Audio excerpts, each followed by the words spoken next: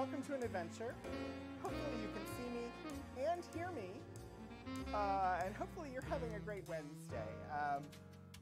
Today is Wednesday of homecoming week here at Virginia Tech. I'm quite quiet compared to the music. All right.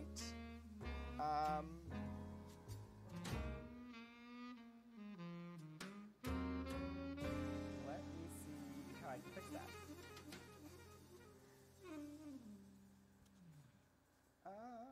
One moment.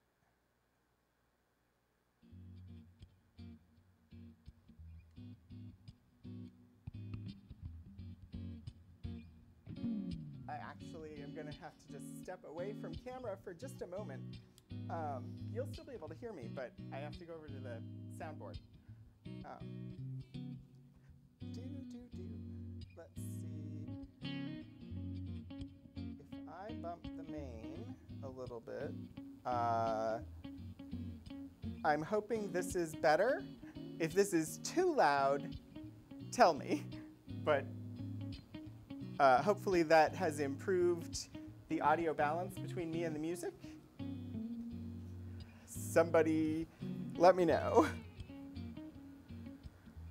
But hi, Hannah. Hi, Wannabe Sayuri. Hi, Shadows of Life. Much better. Good. Okay.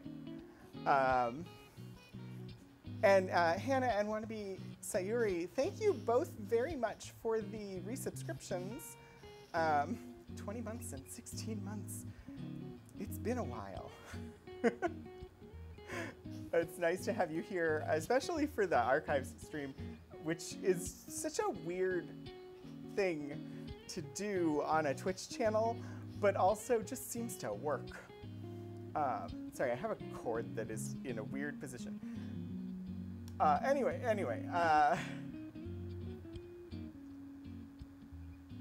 I lost my place. We're at the start of stream.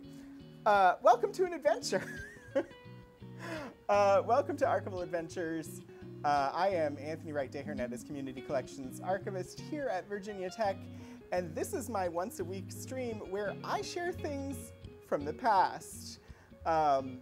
Whether it is old comic books, reading people's mail, looking at photos, you know, whatever we happen to find in an archival box down in special collections, I'll share it here on stream. So that's a tall order. But you love the archive streams. I'm glad that you like them. Hi, Lord Portico. Welcome in. I think I had things that I was going to mention. Oh yeah, it's homecoming week here at Virginia Tech. If you happen to be local to the area, if you happen to be in Southwest Virginia around 4 p.m. tomorrow, here on the second floor of Newman Library, there is an opening launch event thingy reception for the Celebrating Virginia Tech 150 Years of History exhibit that is on display on the second floor here, as well as a launch event for No Ordinary Moment, 150 Years in 150 Images, the book that was put out by Virginia Tech Publishing this year that I helped to write. So I'll be there for that event signing books. If anybody stops by and buys one and wants signatures, all 4 of the authors will be there and will be signing. But yeah, that's from 4 to 5 tomorrow on the second floor of Newman Library, if you happen to be in the area. So yeah. Puts open launch thingy reception. Yes. It's weird that I'm part of an event that I didn't do the management of the planning thereof. I've done parts of the planning, but it has been 3rd on my list of things. So I know it's happening. I know it's on the second floor. I know it's tomorrow from 4 to 5. And that it's focused on the sesquicentennial exhibit and book, both of which I worked on. So yeah, I will not be speaking. I'll just be signing. Anyway, let me actually get us started sort of the way that we typically do. And that would be by reading out the land acknowledgement and labor recognition, since we have gone too long already without it. And let me see, I think I have the, woo! Hannah, thank you very much. I had the command copied and I just needed to paste it, but you beat me to it. Land acknowledgement and labor recognition. This is the official statement from Virginia Tech. Virginia Tech acknowledges that we live and work on the Tutelo and Monacan people's homeland, and we recognize their continued relationships with their lands and waterways.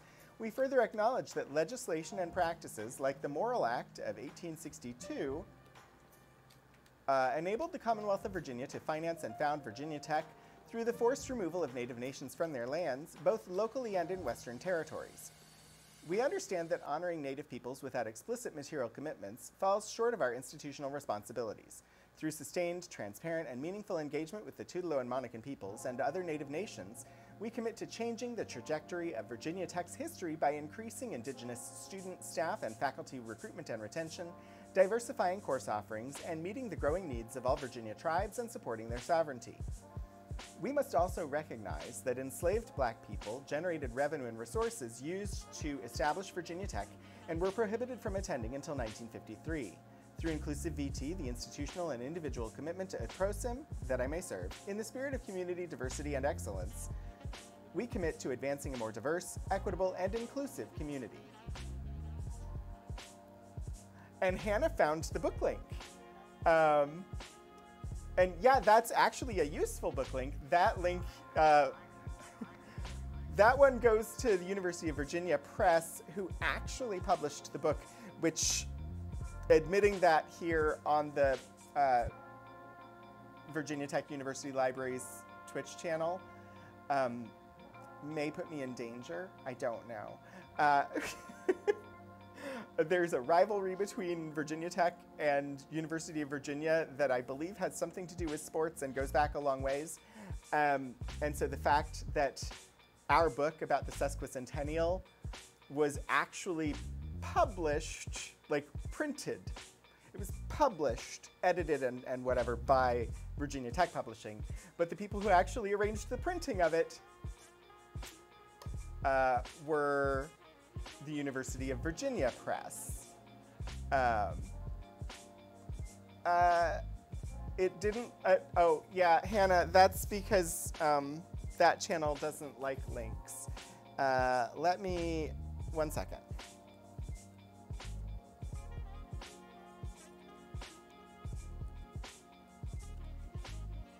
All right, you should be able to drop the link now, Hannah. Thank you. Apparently not.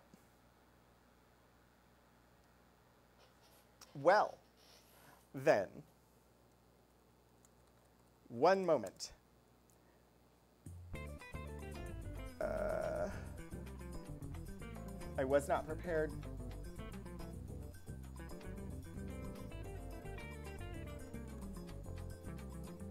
It's showing in the channel chat for you as working? It still showed me the 3 stars. Strange.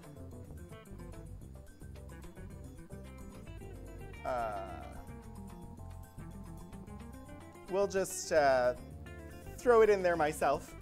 And there, now I know for sure it's there. But thank you very much for the assistance, Hannah. We do not have we just have,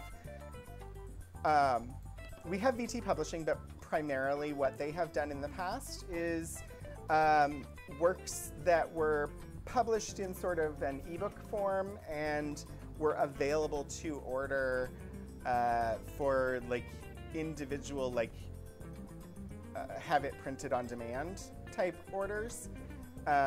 This is the first book that VT Publishing has done with the intent that it would be wide distribution, fully published print book with a mix of color and regular black and white text and glossy pages, and like it's the first like that had that intent. So and the place that was able to do the best as far as a deal and whatnot for actually getting it physically printed for us was the press over at University of Virginia. Anyway, that's enough about the book.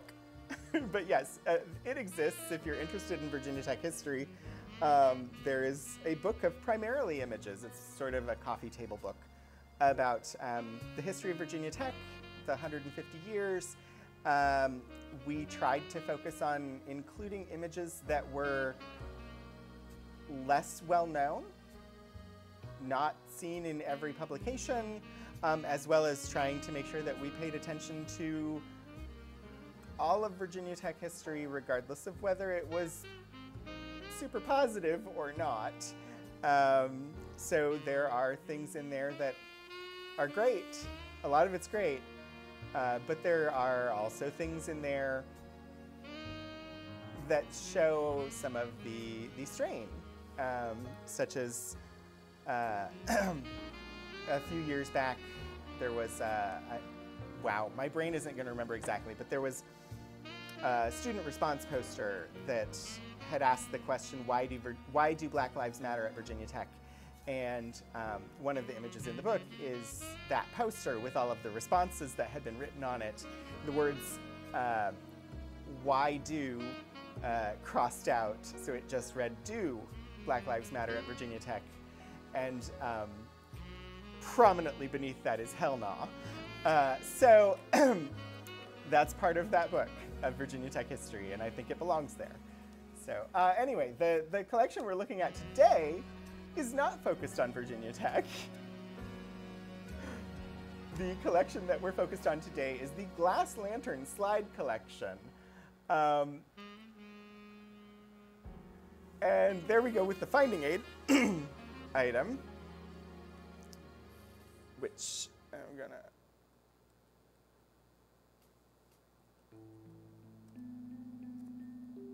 Boom. Okay, so if you want to check out the finding aid, which is displayed on the screen right now, it won't be there forever, and that link in chat will take you there.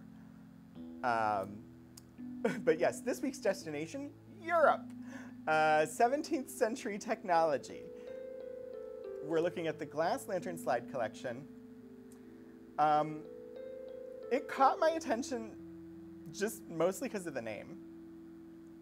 And so this collection consists of a set of glass lantern slides of architectural buildings and elements from around the world, especially Britain, France, Germany, Greece, Italy, Lebanon, Spain, and a number of ancient civilizations, including the Etruscans, the Romans, the Egyptians, and the Persians. Also includes a set of lantern slides that were simply labeled Gaudet, followed by a number. So we'll take a look and we'll see what we can figure out from the slides themselves. 2 boxes.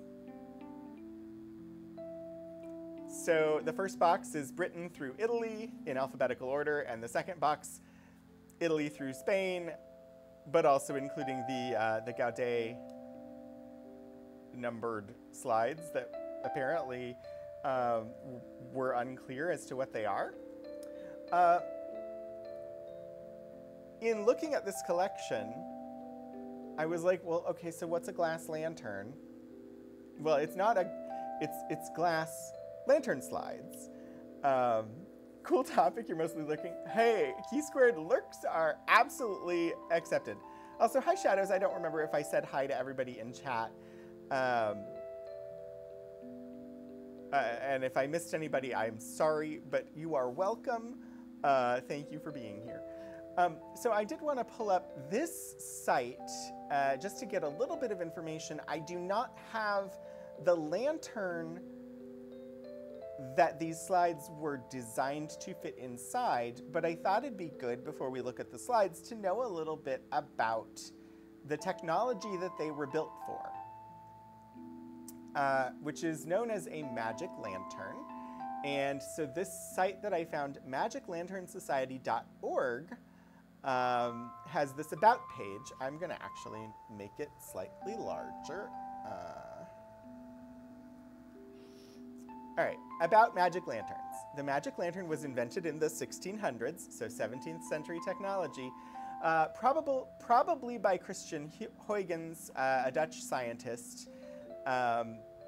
Some of the research, because I was curious, it seems that quite possibly it may also have been invented in Germany. It emerged sort of from the Netherlands and Germany around the same period of time.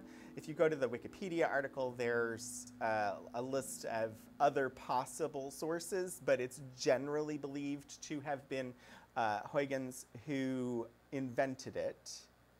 Think fantasy Green Lantern. It was the earliest form of slide projector and has a long and fascinating history. The first magic lanterns were illuminated by candles, but as technology evolved, they were lit by increasingly powerful means. The name magic lantern comes from the experience of the early audiences who saw devils and angels mysteriously appear on the wall as if by magic.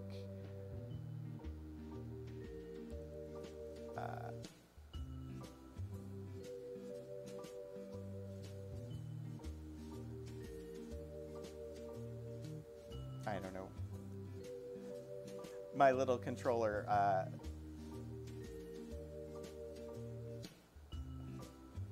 refreshed and lost everything I was doing. So hopefully you can still see me, because it's showing me no signal. But I don't think it's actually no signal. I think we're good. Anyway.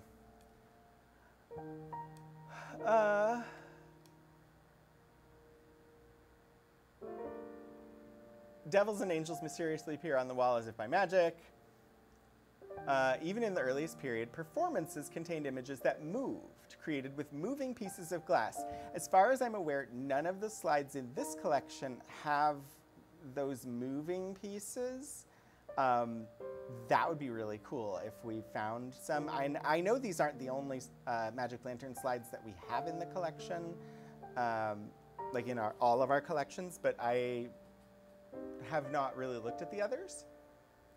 By the 18th century, the lantern was a common form of entertainment and education in Europe. The earliest known lantern show in the US was in Salem, Massachusetts on December 3rd, 1743 for the entertainment of the curious.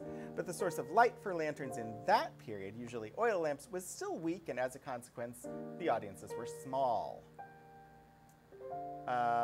Mid-19th century, two new forms of illumination, limelight, which was heating a piece of limestone until it became incandescent. It was dangerous, but produced a light that was strong enough to project an image before thousands of people, leading to large shows by professional showmen. I'm not a professional showman, especially not when it comes to showing off slides. So, I mean, I may be a professional showman in some ways, but I don't show slides all that often. But we'll find out. Kerosene lamps were not nearly as bright, but they were so safe they could be used by children, leading to widespread use in churches, schools, fraternal societies, and in toy lanterns. By the turn of the 20th century, electric illumination was introduced, which spread the lantern even farther. So this is sort of like the precursor to the projection camera, or sort of the precursor to what you would have in like a movie theater. Yeah, Key Squared, honestly, you're not wrong. It is like steampunk PowerPoint. This was the precursor to, if you've ever seen like older movies, or possibly you're old enough to have experienced them yourself, when somebody would bring a slide carousel in, and so you had the projector with the little slide carousel, and they'd click a button and there'd be this clacking noise as the carousel moved to the next slide and projected it up onto the screen. It's the precursor to that. It's also the precursor to the overhead projector. Basically, all of those things, including like movie projectors for movie theaters and things like that. This is the technology that all of those evolved out of. Hi, Philip. Yeah, steampunk PowerPoint. I like that definition. Lanterns became ubiquitous in American culture. Several hundred companies made their own brands, often in a bewildering array of different models. At the top end were the exotic triunials and biunials, which were 3- and 2-lens lanterns used by professional showmen. At the bottom were inexpensive single-lens lanterns, and the very popular children's lanterns were a favorite Christmas present. As yet, there is no published description covering all these different kinds of lanterns. So I'm not going to read their entire, well, I might as well read. I've read the entire thing except for one paragraph, so might as well finish. While the triunials and biunials can be expensive, a good working lantern big enough to handle the standard large format slides can be found on eBay with careful searching for under $100, and a basic working children's lantern for under $50. Thus, it's easy to begin a magic lantern collection and create shows using the slides that are also readily and inexpensively available on eBay. Just search for Magic Lantern. Losing frames while watching an RPG game of steampunk PowerPoint. Oh no. No, don't lose frames. Ironically, your university has an early 20th century lantern projector in the collection, but only one slide. We have lots of slides. We do not have, as far as I'm aware, any projectors. We have some old, like, if you remember viewfinders, the little like plastic toy that you'd stick a paper disc that had little tiny little pieces of film in it. You'd stick it in there, and it had like a little clicky thing, and it was called a viewfinder. We have early forms of that physically here, but we don't have one of these.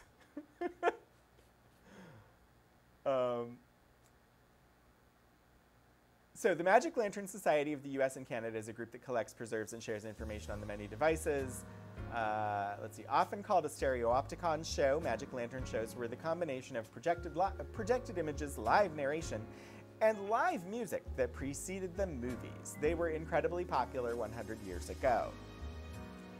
By the 19th century, the magic lantern was used in theaters, churches, fraternal lodges, and at home by adults and children. In 1895, there were between 30,000 and 60,000 lantern showmen in the United States, giving between 75,000 and 150,000 performances a year. That means there would have been several shows a week. The classic Viewmaster slide viewer was created by an African-American designer, Charles Harrison. Key Squared, thank you for sharing that. I did not know that. It is definitely a good memory from my youth, the viewfinder, or the Viewmaster. All right, what do you say we take a look at some slides? And you can see how I've chosen to present them to you without the projector that they're meant to use. Honestly, I don't think you'll be surprised. Come on, switch scenes. There we go. So I'll give you a tiny little peek here at, I have the extra lighting turned off today. I usually have some document lighting that I'm not using today because today we're using the light box. And just to show you, this is what one of the boxes in the collection looks like. You can see, so a standard magic lantern slide is 4 inches by 3 1/4 inches. And they are made of glass. Yes, light box plus baffle equals classic tech hack. This is not the first time I've done this. When we looked at the volumes, when we did the American Woods show, where I had the books that had paper-thin slices of American trees, that you needed to be able to shine light through them to really get the effect of what that wood looked like, and the whole reason they were cut paper thin was so you could shine light through them. I also did the same thing where I took a piece of paperboard and cut out a frame to block most of the light coming from the light box so that we would just see the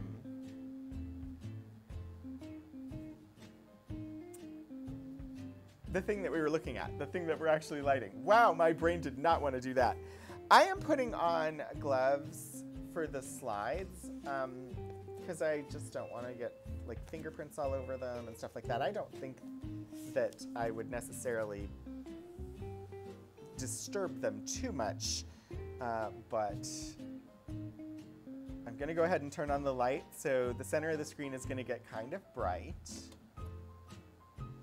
You have if it comes on. You have a slide projector somewhere in a bunch of slides thanks to cleaning out your grandpa's house. Yeah, you should definitely see if it works. Even if you don't want it, you could always, if it's functional, you could sell it. Or possibly give it to an archives that wants one. All right, so the first slide that I have is the envelope reads Britain, Cabshill House, C-A-B-E-S-H-I-L-L House. I think it's Cabshill.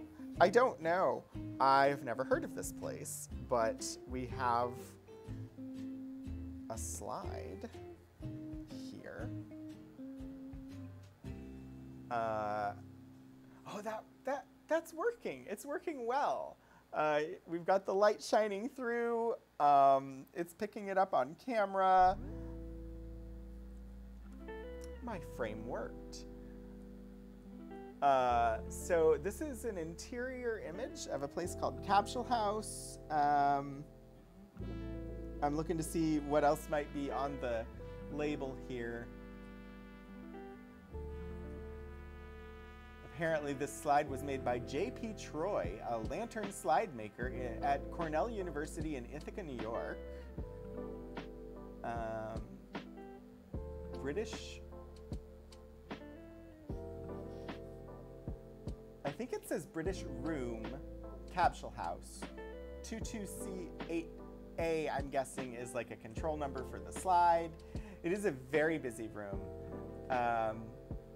I don't know specifically era. I would assume probably like Edwardian or Victorian. My guess would be Edwardian based on just decor, but I don't know for certain.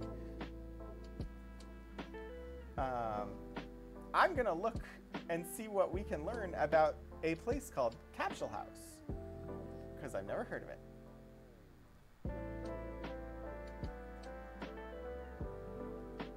And since we have it here, this may happen a bit. Oh, it's Coleshill House, apparently.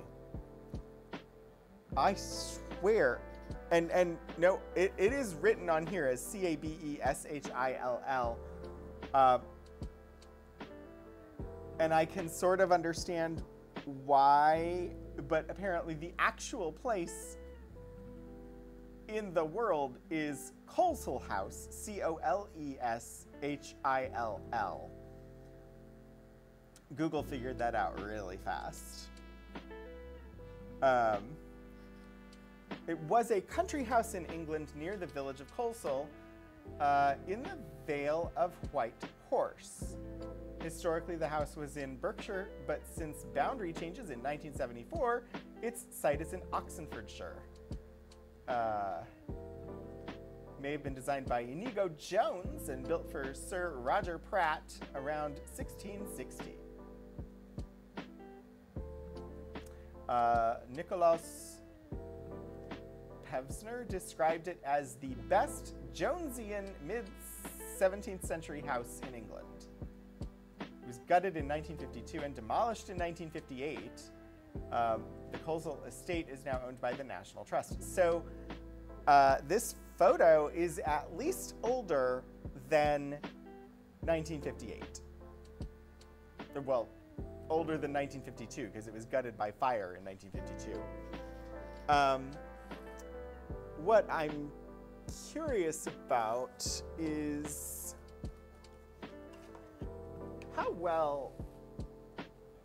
how much detail are you all getting in the image? I'm gonna zoom this up big because I want to see. It's washed out a tiny bit. I wish I had some onion skin with me.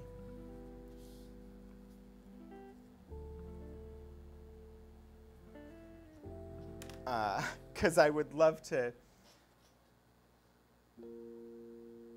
I don't think I have any. I'm looking.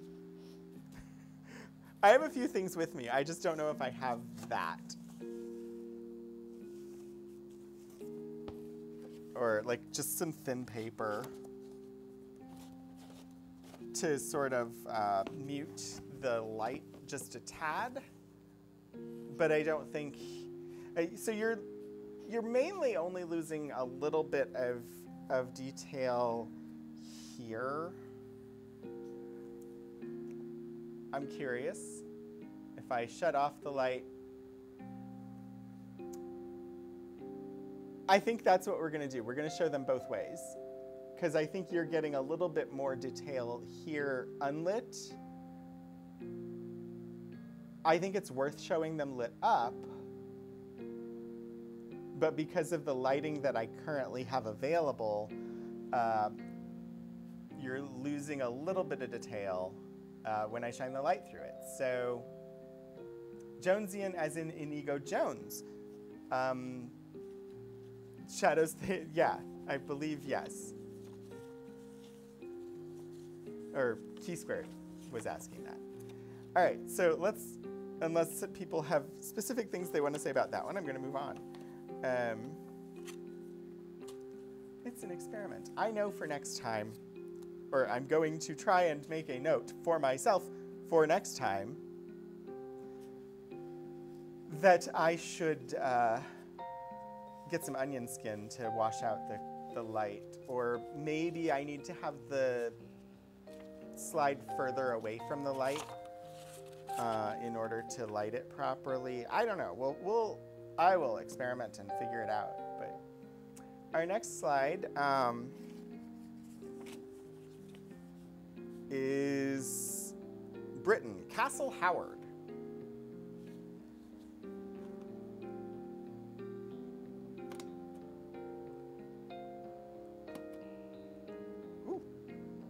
That's very flickery. There we go. And see, that one looks great lit up. It's not really washing out that much. But I am curious, if I lift it and bring it further from the light, does it get better?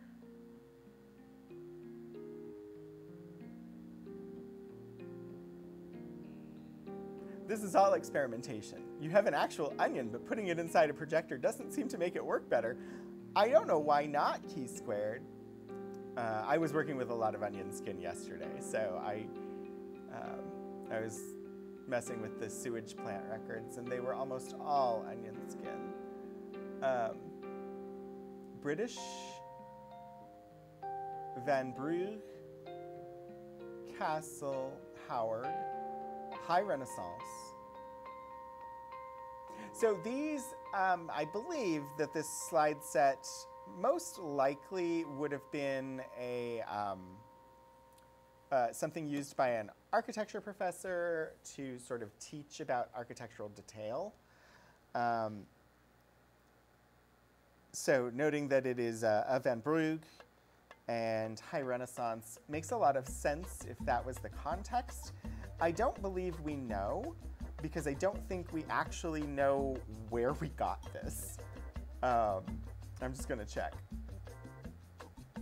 Was found in a box when materials were being moved out of a location in the department in 2009. It's unknown where they came from, though their content suggests that they may have been teaching tools for a faculty member or a collection of images for research. There was a room. There was a whole room full of stuff that had been acquired over the years. We don't have the documentation of like when we got it, why we got it, that type of stuff. Yeah. So we know we have it, but we don't know why, or who acquired it, or exactly when. And the best that we could do as people working in the department was to actually get it cleared out. Hi, Irene. I hope that you are enjoying the chaos that this show is. It's great to have you back again this week.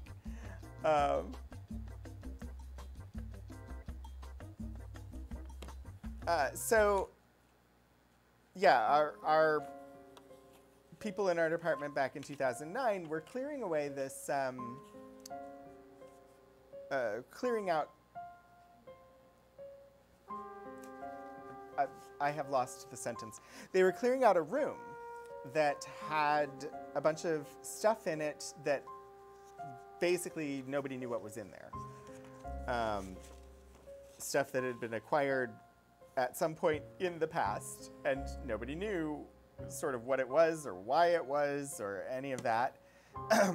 And for a lot of it, they were not able to find documentation.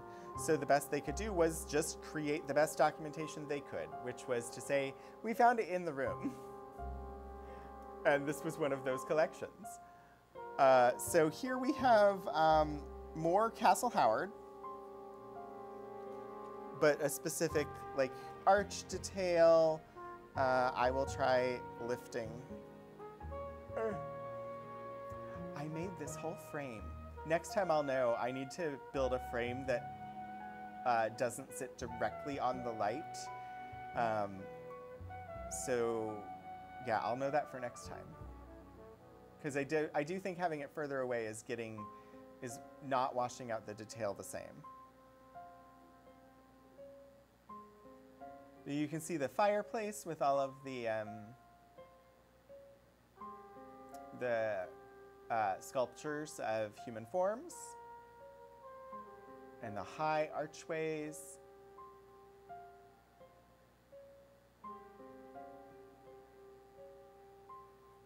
I could try zooming in. I don't know if it'll work. I don't know how much detail is actually contained within the photograph.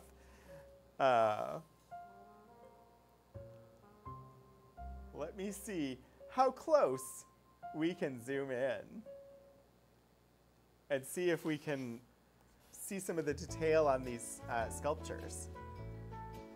Ooh, look at that. Zooming in, that actually worked well. Some nice bust. Oh, that's cool. You can see the detail a little bit better there. It doesn't wash out as much when it's zoomed in closer. That's really interesting. I'm amazed that I'm able to get these glass slides to show up on stream so well. Yeah, you can see these are very like Greco-Roman style sculptures. They're very like Mediterranean classical styled sculptures. And while these columns are square, the detailing on them is also classical styling, Greco-Roman. I studied a little bit of architectural design as part of an art history class. One semester. I'm not an expert in this stuff. So if anybody does know and feels like expounding upon the things that we look at, or if anybody's been to Castle Howard and seen this in person, you are welcome to share. I actually don't think I need the gloves if I just don't touch the glass. Honestly, I don't think it's that big of a deal if I do, but they're wrapped in paper, so I don't think it's a huge issue. There you can see the neon lighting from the light box and what it looks like on screen when you've got a neon light. All right. I'm actually going to zoom out one so that you can see the entire slide. It's a door. Let's see, British. I don't know what it says there. R-E-A.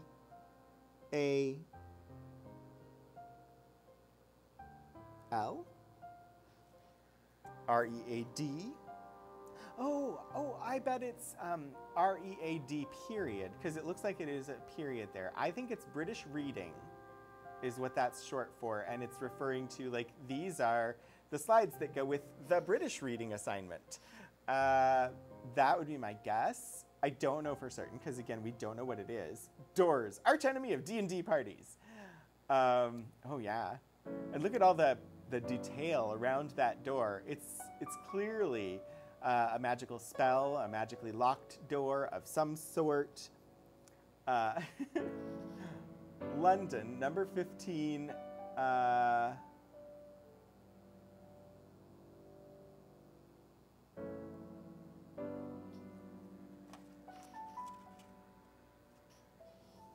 Buckingham Street. For some reason, I struggled to read that, but yeah, number 15 Buckingham Street, London. Or copied from the British Museum's reading room. Oh, the British Museum. The place full of all the stolen things.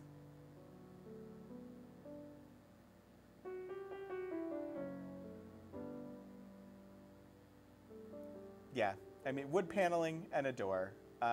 There's some, you can see the crown moldings up top that are carved, sort of like a botanical motif up there. All right, this has been some British things. I'm going to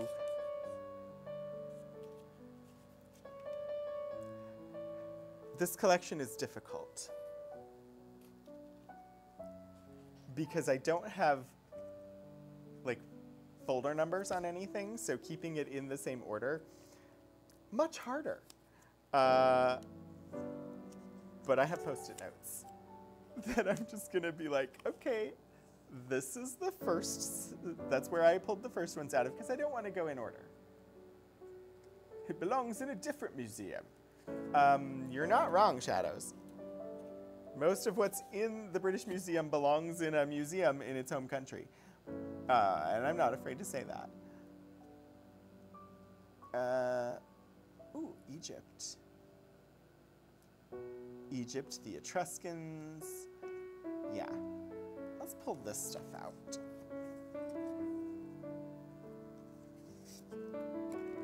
It is all in alphabetical order, but alphabetical order for this many things takes a while to alphabetize.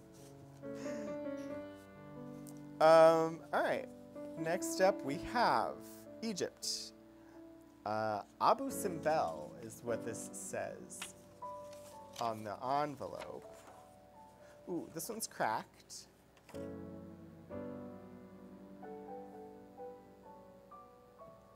And appears to be upside down.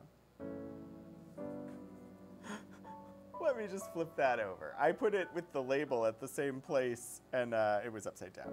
So I thought I had cut this perfectly, but apparently I did not.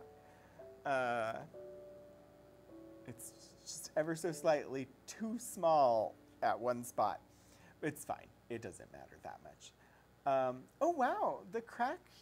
I can see the crack. I know where the crack is. I'm sure you all can see the crack, too. Oh, for reference, number 15 Buckingham is currently a brutalist office block. Well, that is certainly changed from what is in these slides. We don't know a date on these slides. Like when the images from the slides were made. We don't know when they were compiled together, because we don't know anything. We know they've existed since prior to 2009. We know the images in them, at least we could figure out a little of the images within them and like when the images would have had to have been taken. So like we saw the British one with, what was it, the first place that we looked at, the Coleshill House, that had to be from before 1952 because the house was gutted by fire in 52 and then demolished in 58. So the image had to be from before that. This slide is definitely from before 1968, indeed.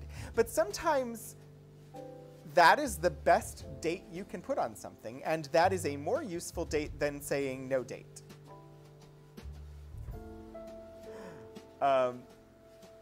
Now, I don't know, Key Squared, if you were joking or if... Thank you. You answered right as I was asking it. I wasn't sure if you were joking or if it was because that something happened in 68 to the statues. And you have confirmed, in 1968, they moved the statues due to flooding. I'm going to zoom in a little bit on this one because, actually, I may just leave it at this zoom level, but so that's as far as I can zoom in. But you can see the little, the statues here and the statues over here. Those are the things to look at in this image. I'm just going to use a pencil here. So right in here and right over here. And if you can see, there's a crack in the slide right along here. And a crack in the slide right here as well. But they don't really affect the viewing of the image too much. If this had been like a film, creases or tears would be much more prominent than they are on this glass slide. A hydroelectric project. Yeah, I was not aware. But then again, I don't know. I didn't even know it was called Abu Simbel.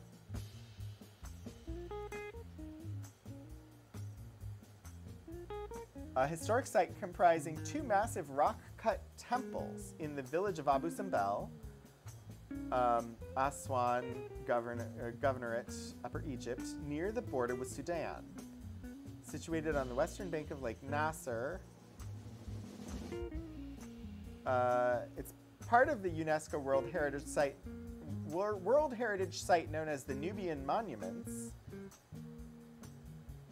It was relocated in its entirety in 1968 as part of the international campaign to save monuments of Nubia under the supervision of a Polish archaeologist, Kazimierz Michalowski, from the Polish Center of Mediterranean Archaeology, University of Warsaw,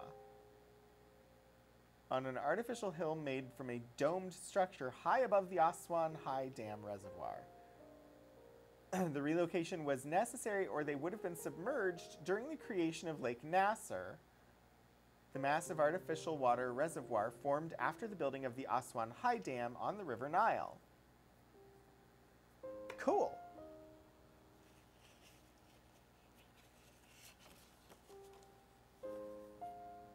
That's neat. That slide was actually made by a different slide maker, though. This one based in Chicago. El Lahun town map.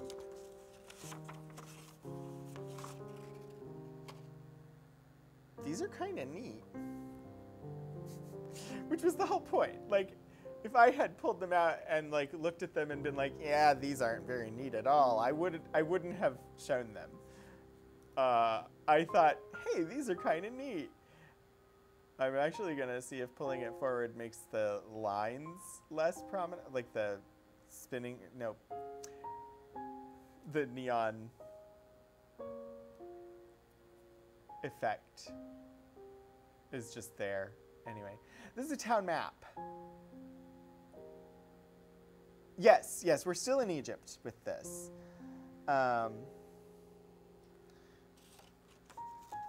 It says El Lahun town map. I am not familiar with this place, and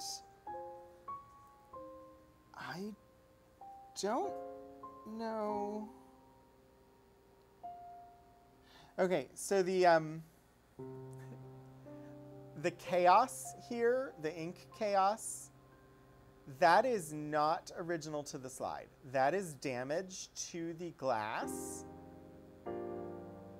I don't know for certain, but if I look at it at an angle, I can see that that portion of the glass has been altered compositionally because it reflects light differently.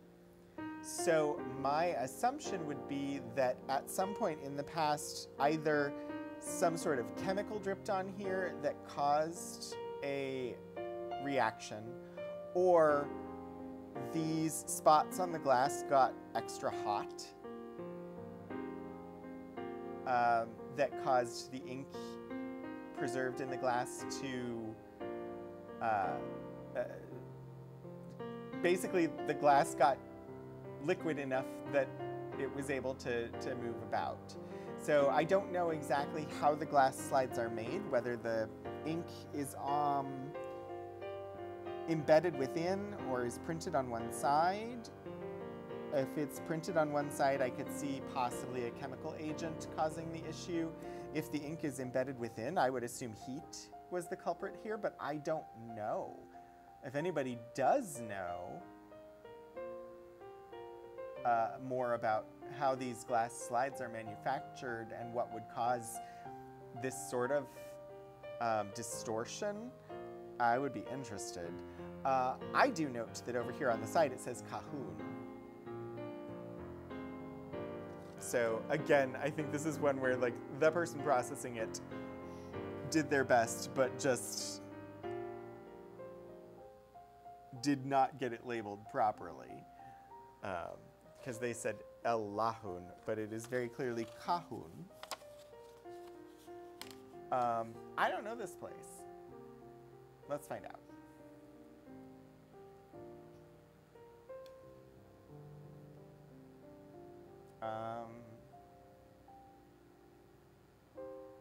Oh no, wow, no, El Lahun, which is also known as Cahoon. So yeah, the processor did fine. A workman's village in Fayum, Egypt, associated with the pyramid of Senusret II, which is located near the modern town and is often called the Pyramid of Lahun. Huh. If it was heat, you think there'd quite possibly shadows. I'm guessing, let's see.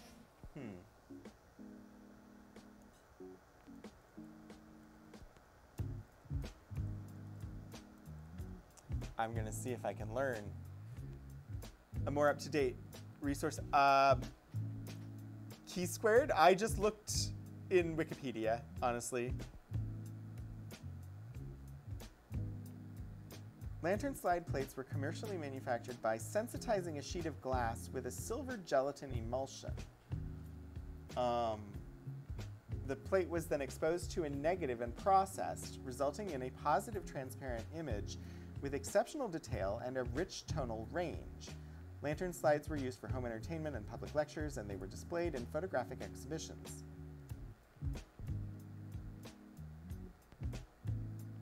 So yeah, if it is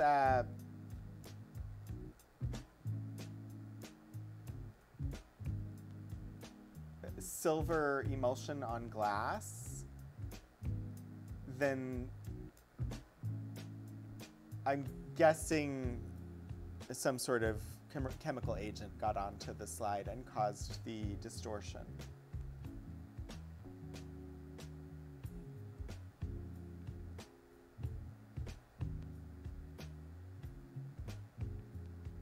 Lantern slide,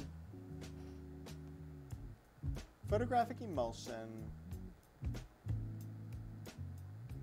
bound to a glass plate and covered by another thin layer of glass. And then the plates are secured with strips of gummed paper tape.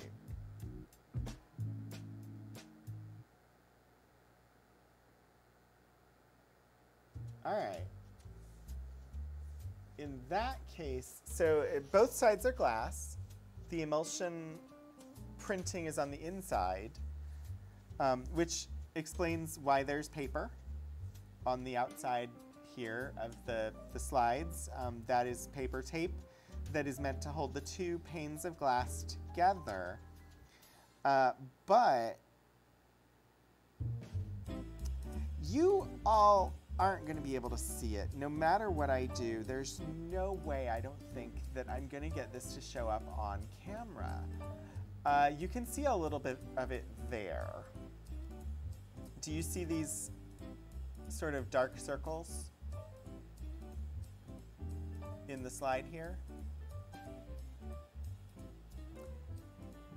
Those are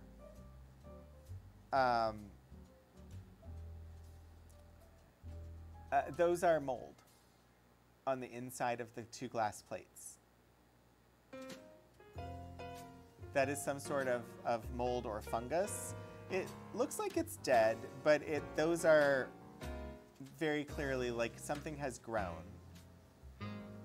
inside between the glass plates. I don't know for sure that it's mold. It could be just bacterial colonies or something, but something got inside there and grew.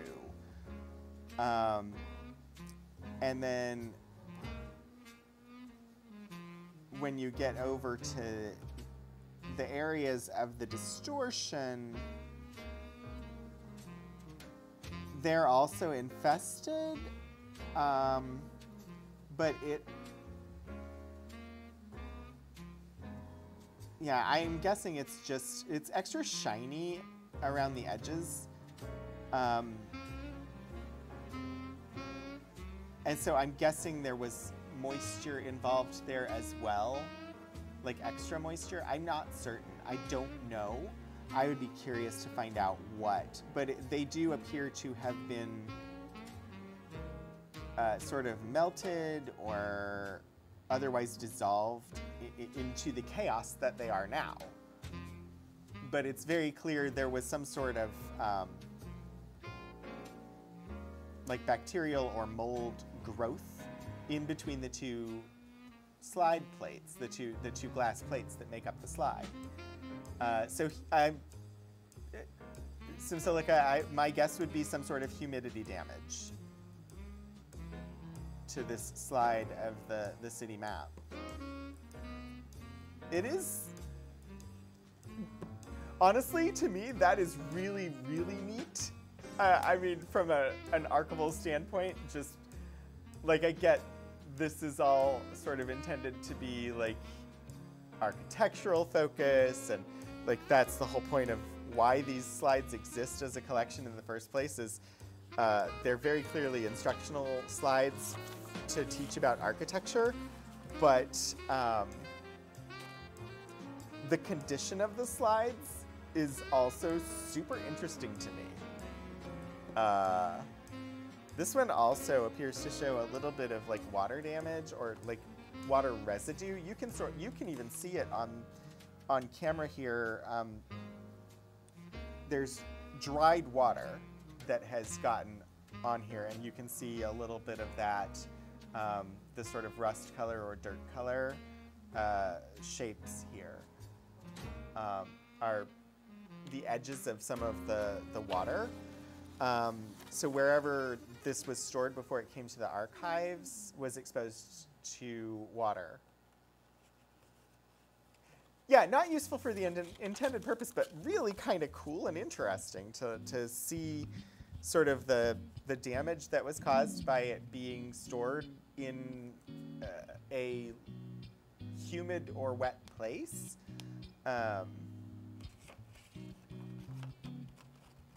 So this, of course, is at Giza. I say, of course, and then I have to look up what the slide says it is. Oh, we have next up after this Giza one. I have a sketch plan of the tomb of Tutankhamun.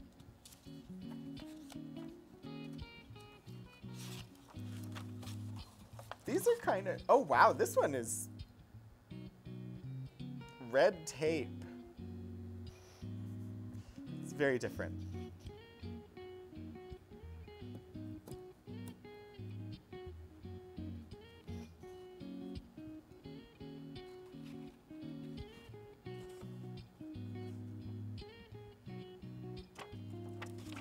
These are just neat.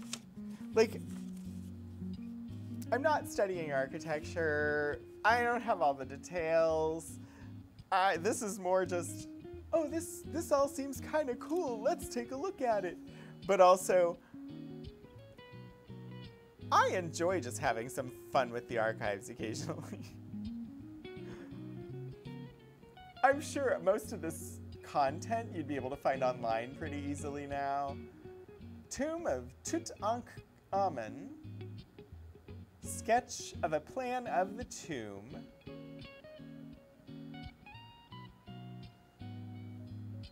But again, I don't know what year.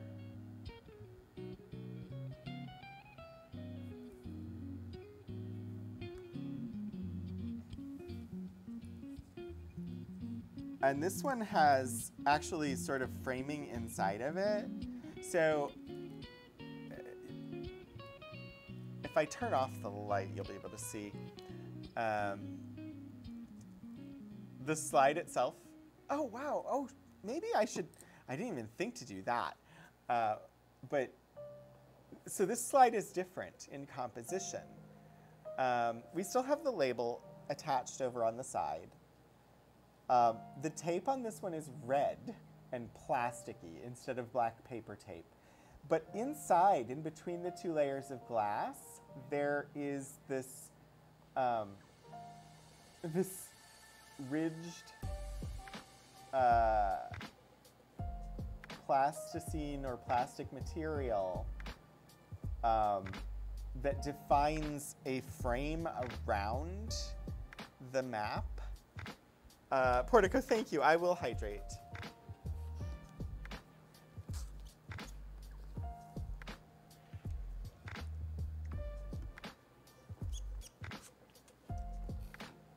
And like I said, if anybody is particularly interested in the subject of any of these things, feel free to expound upon it. I'm most fascinated by the composition of the slides at the moment that we have seen, which is why I keep focusing on the composition of the slides. But if you're intrigued by some other element, do tell.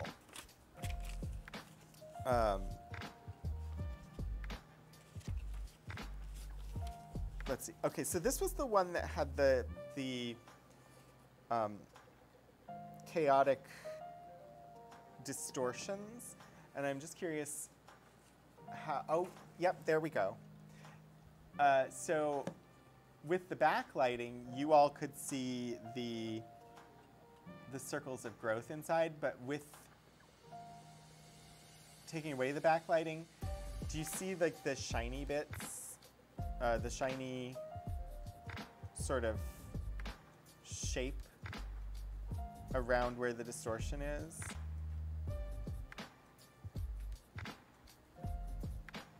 That it's sort of like crackling, or like if you took a gel base or a sort of a, if you took a piece of glass and you tapped lightly with a ball peen hammer until you got really fine cracks, that's what it reminds me of. I don't think, though, that it has been impacted. This all seems to be water damage of some sort. So my guess would be water damage to the, specifically damage to the inside silver gelatin layer that is the printing. Yeah, I need to remember that I have multiple different forms of lighting available, and that if we're trying to look at a detail, sometimes it will show up better one way versus the other. One way or another. Sorry.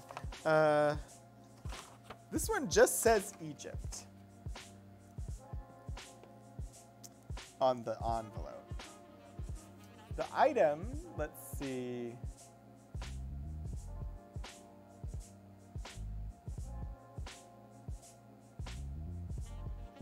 I'm trying to read the label, the handwriting on the label.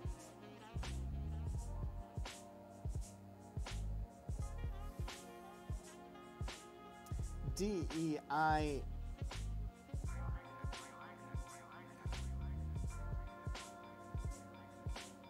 Let's see.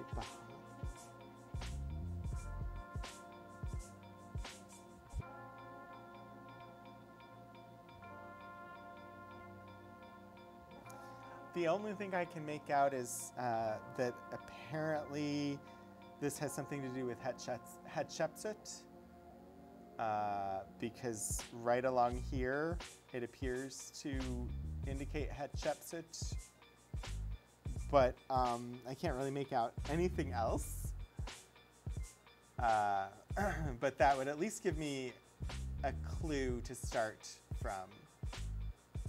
We have a Hathor shrine over here. This is really kind of surreal looking at these because I've been rewatching Stargate, the Stargate SG-1 TV series. So, Anubis and Hathor, yeah.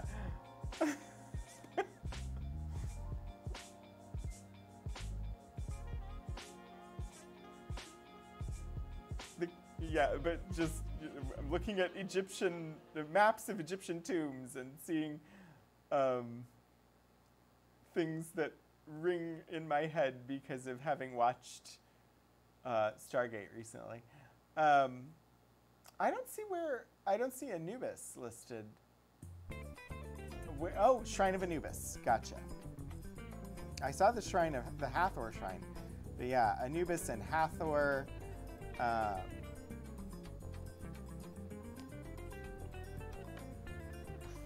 Well, now I'm gonna look.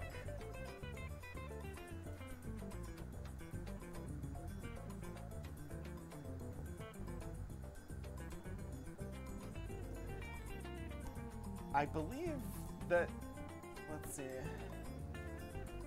map. Why Hathor, though? Well, we could try to explore that and find out.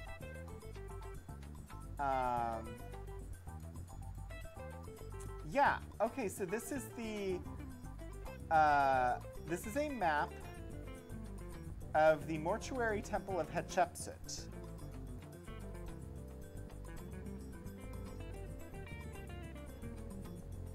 It's located opposite the city of Luxor, considered to be a masterpiece of ancient architecture.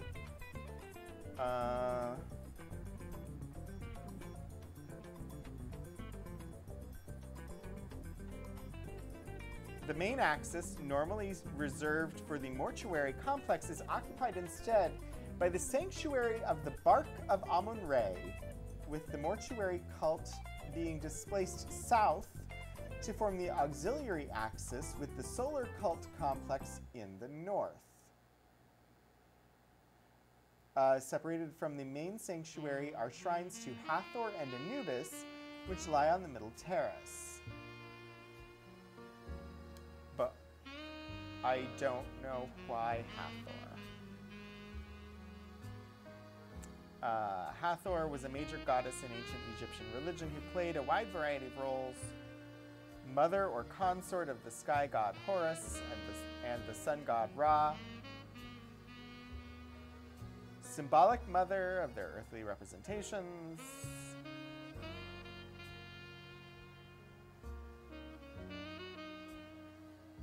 Apparently she had some symbology relating to being a form of protection from enemies. Hathor crossed boundaries between worlds, helping deceased souls in the transition to the afterlife. She is an afterlife goddess, yeah. You got there right around the same time as I did, so.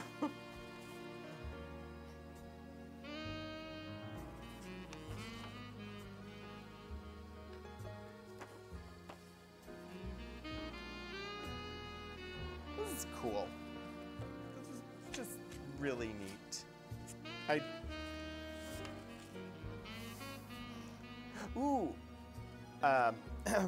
We've left Egypt now with the next slide. I'm gonna let you all tell me where we've gone.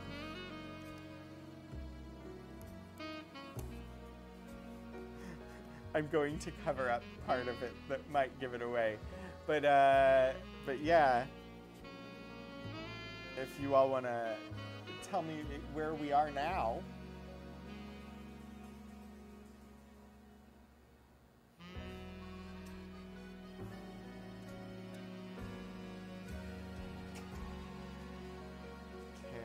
Early mounds restored.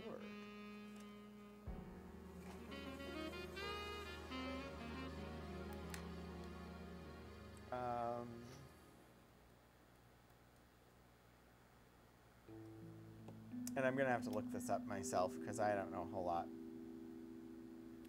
But this is Etruscan, because alphabetical order. The Etruscan civilization was developed by a people of Etruria in ancient Italy with a common language and culture who formed a federation of city-states.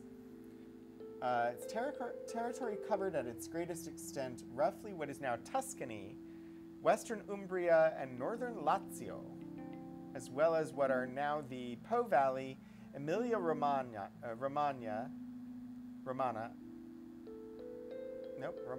don't know. Emilia-Romagna, southeastern Lombardy, southern Veneto, and western Campania. So a lot of eastern and northern Italy. This slide is interesting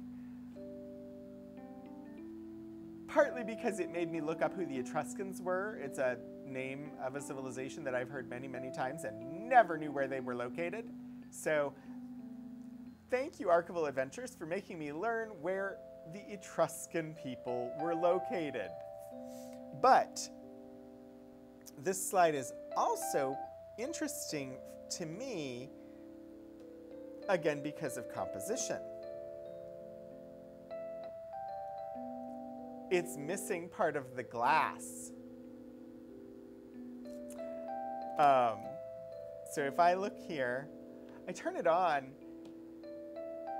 And backlit as a slide, you really can't see the crack that runs down here at all.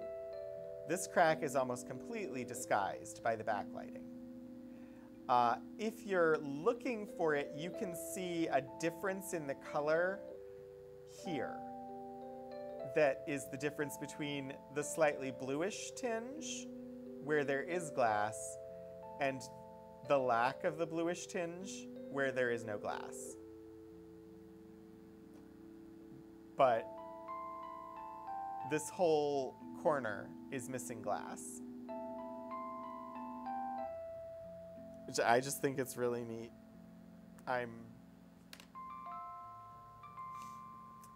Apparently I get excited and interested in silly things. The back also has a crack that I didn't even notice from the front.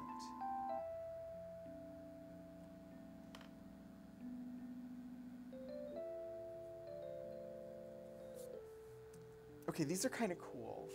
Am I the only, like, I can't be the only one that thinks they're kind of cool.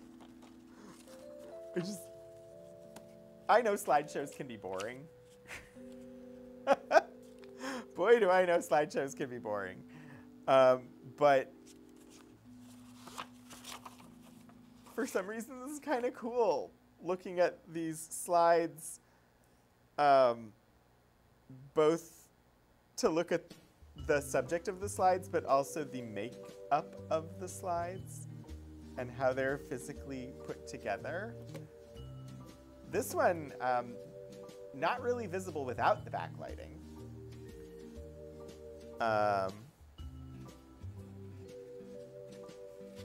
Why are you saying that while you're preparing a PowerPoint for this afternoon's class? Why? Oh, I'm sorry, Lord Portico.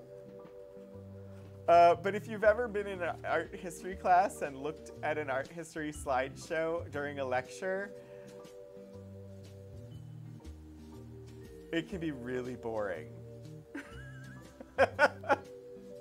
So for me, being able to look at a slide and learn something from each slide and being able to engage with them in this way, they're less boring for me. As someone who loves looking at old pictures, these are fun. So this is, again, Etruscan. This is a capital, or capus, and molding. So this would be the top of a column.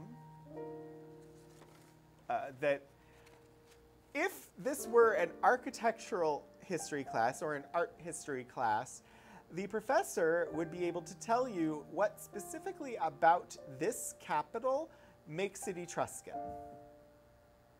I cannot, without referencing the internet, to find out.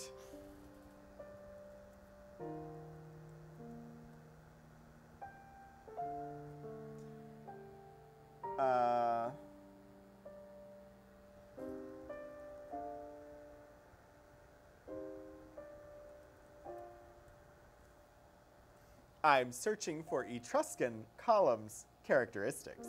Let's see what we find out.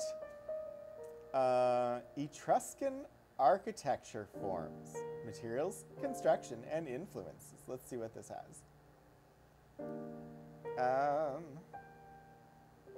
Oh, this has paywalled content that I will not be looking at, apparently, because it's paywalled. Yeah, thanks. Nope, that is also paywalled. The first two hits were paywalled. All right, Wikipedia. Etruscan architecture was created around 900 BC and 27 BC. When the expanding civilization of ancient Rome finally absorbed. Okay, so between about, 900 to 27 BC. I don't know if this is going to give me what I need. The ladies at the top.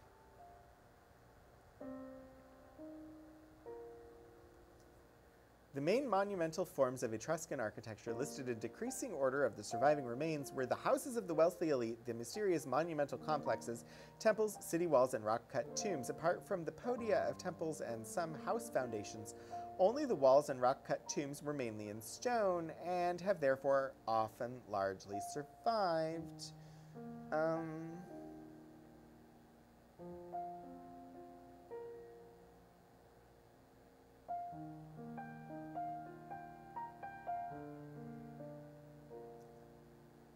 Just looking to see. Yeah, that article doesn't really tell me.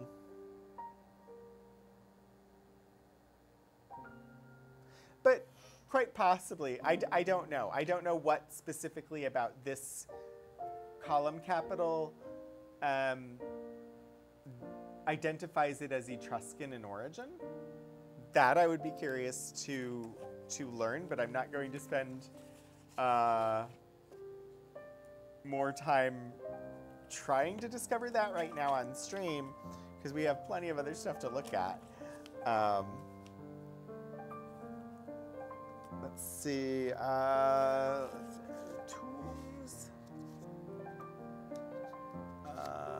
House plans. Porta di Giove. Temple drawing. Going to move on from the Etruscans and look at France. I don't know why I said it that way. France. We're going to look at France. Yeah, okay, that was... At the time when I was saying, hey, I'm going to mark where I pulled things out of by putting Post-it notes, I had already lost where I pulled something out of. I just found it again. But our first item from France is a slide made by the Chicago Slide Company. 6 East Lake Street, Chicago. I doubt that they're still making glass slides today, but we have a lovely glass slide here of Ekao,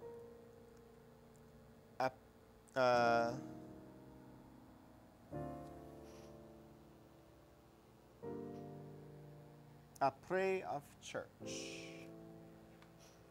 These words I do not know. E. C.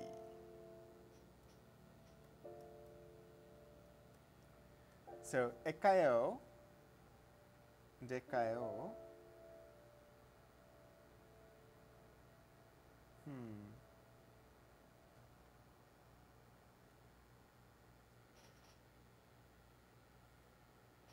I'm going to figure out what this is. EC A Y E U X.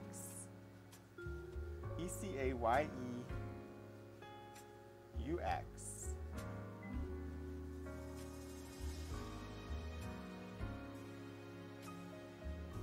Nope, no idea. Even the internet's corrective spelling algorithms are not helping me here.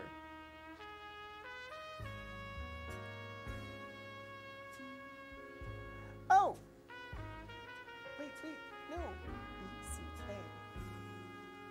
Y. E-U-X.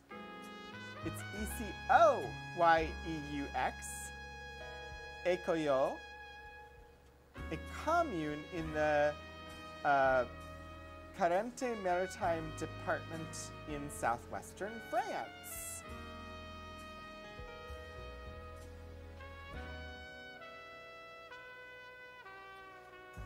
Ekoyo. All right, so that is the location. Just gonna correct with my lovely little pencil here to indicate that that is an O, not an A. Ekoyo. And we have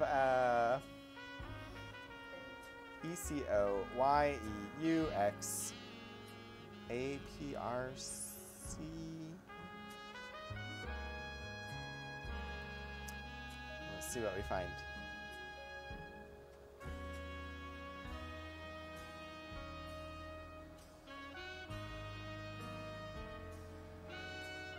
That didn't work.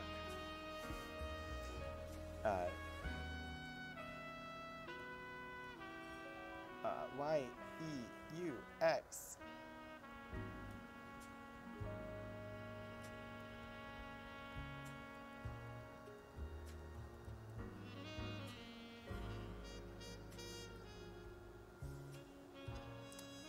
I'm trying to find out if there is a famous church in Ecoyo.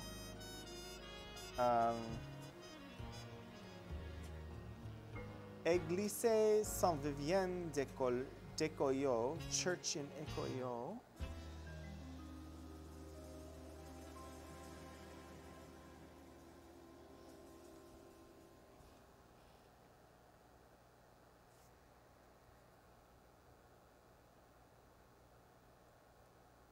It seems like this could be it.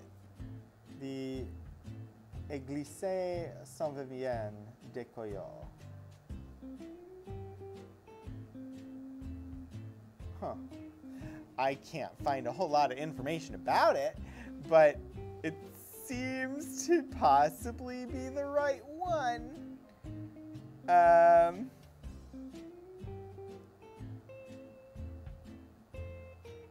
Sure. It's a church in France. I'm sure they wanted to point out something in particular about the architectural design here, but not being the professor who was teaching architectural history and therefore compiled these slides, I don't know what.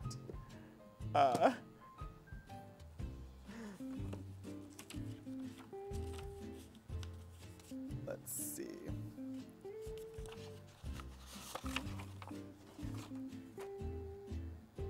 We have another cracked slide here. I'll start with the light off. You can see the two cracks, one here and one across here. This appears to be a tail or a fireplace from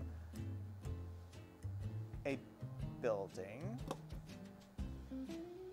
Let's light that up there. This says Hôtel de Cluny.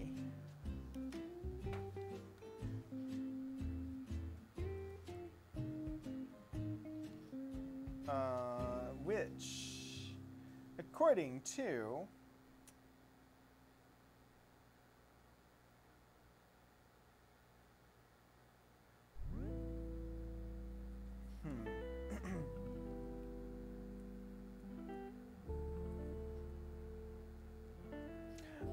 so according to Wikipedia, you're just thinking how you'd climb that. Oh, this because you played too much Assassin's Creed. Since the column slide wasn't in color, could have been that the top was either painted or terracotta, but both would have been in line with the Etruscan style architecture per a design website you found. Cool. I think that's more, yeah, I don't know. I thought that the knowledge that they were brightly colored was more recent knowledge than I think these slides are, but I don't know for certain when these slides are from. So, and I don't know exactly when we discovered. I know ancient like Greek statuary, we now know was brightly painted.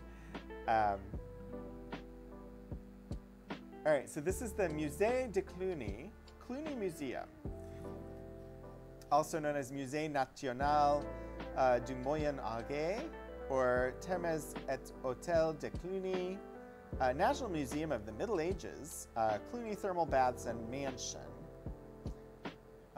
Museum of the Middle Ages in Paris, France. Located in the Latin Quarter of the 5th arrondissement of Paris in 6 Place Paul Pontleve, next to the square Samuel Paty, south of the Boulevard Saint-Germain, between the Boulevard Saint-Michel and the Rue Saint-Jacques. So, partially constructed on the remnants of the 3rd century Gallo-Roman baths, known as the Thermes de Cluny. Thermal baths from the Roman era of Gaul. Gaul being what the Romans called France.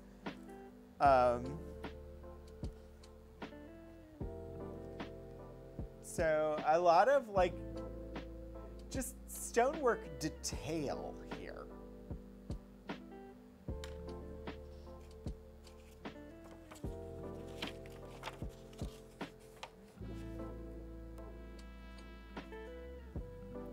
It's really kind of neat how well the slides hold together even when they're cracked. I'm finding that to be neat. I didn't know that so many of these were cracked, but it doesn't seem to really affect their usefulness at all. Okay, this is interesting.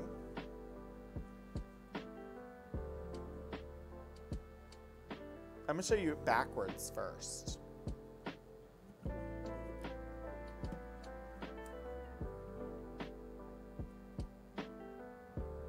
It's a map.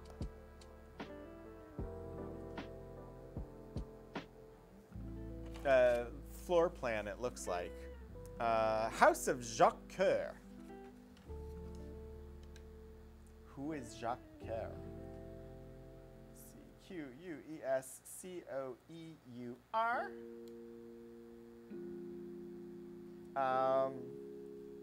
Born in 1395 in Bourget.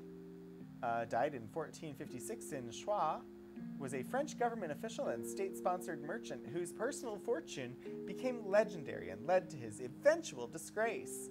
He initiated regular trade routes between France and the Levant.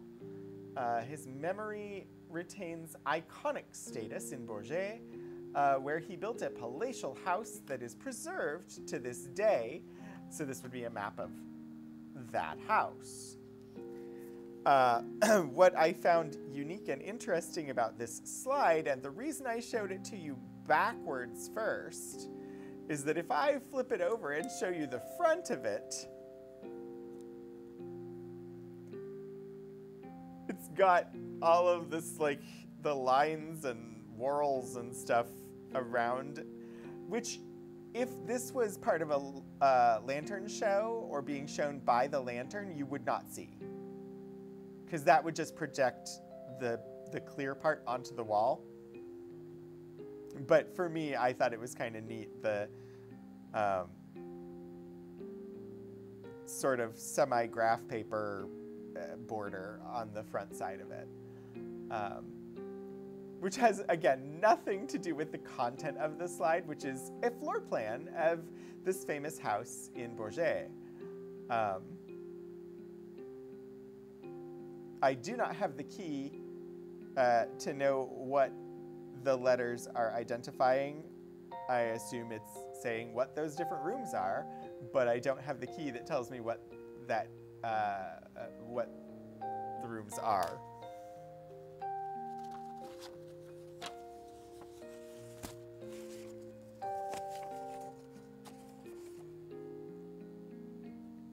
All right, one more from France, and then we'll move on to, I think Germany is next alphabetically in what's in this collection.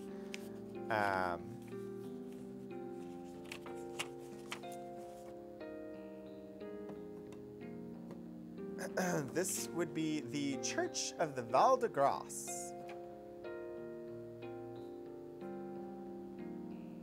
A very, very Baroque church. I think it would be Baroque. It's very overdone. Lots of, I don't know that overdone is what I even wanted to say there. It's just got a lot of detail. A lot of just more and more and more and more. Just lots of stuff on it.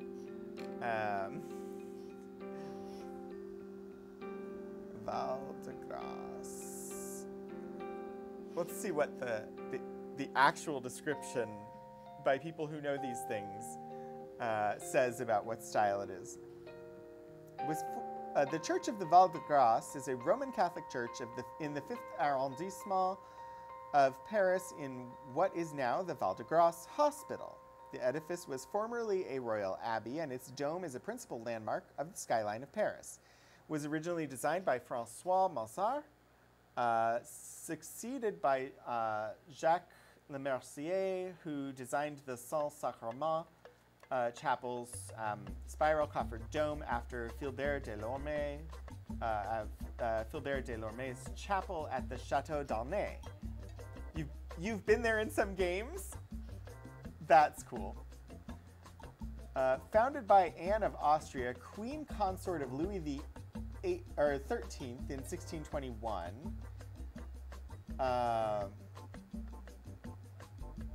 Construction began in 1634.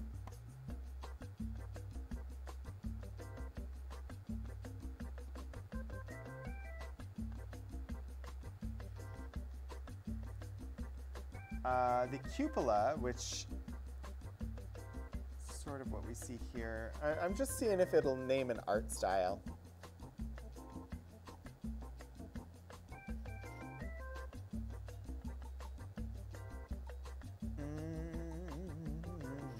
I don't know.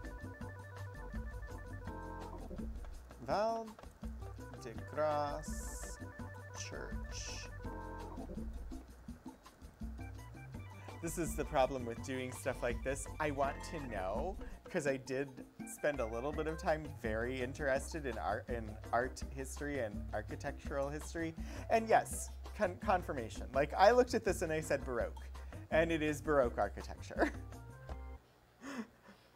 The problem with me, like, I looked at it, I said, oh, this is very Baroque. And then I was like, but what if I'm wrong? I should double check, since I did not check ahead of time. And I should confirm that this is actually Baroque and not like some related architectural style that I've never heard of. But no, according to the internet, this is indeed Baroque.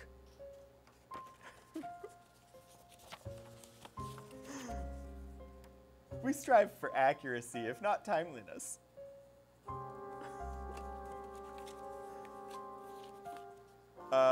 Okay, let's see, what do we have next? Also, if there is a country that is listed in the finding aid that you want me to make sure I get to, let me know, and I will make sure that we get to it.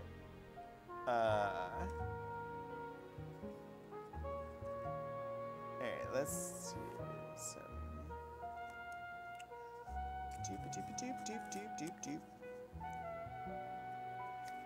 Did I? No, I didn't. Okay, we're good. I'm muttering to myself now as I pull a few things from Germany, just a couple, and a couple of things here from Greece.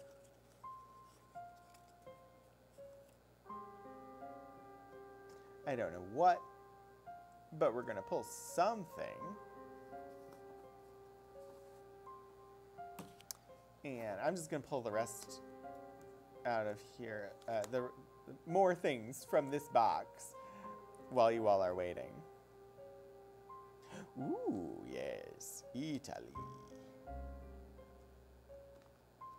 I think we're just gonna pull that one from Italy because I wanna make sure we get some things out of the second box as well. Oh, yes, thank you for sharing the finding it again, Portico.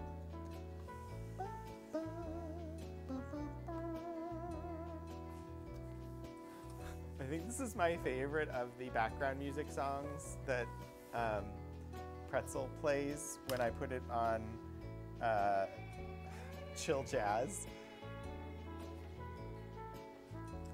Let's see, after Italy. Oh. Yeah, we'll pull that one. I don't know. I'm just pulling random things now. Because I need to make sure that I get as much as I can. Ooh.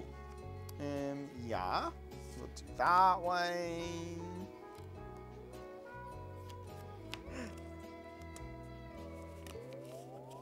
We're gonna do lightning round here in a second. I'm showing you. I'm pulling multiple things.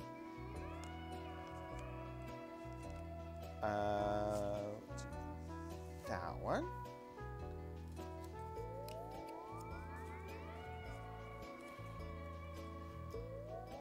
So have people traveled and seen like historic sites in Europe? Most of these are Europe. I honestly have not, but I'm curious if any of you have.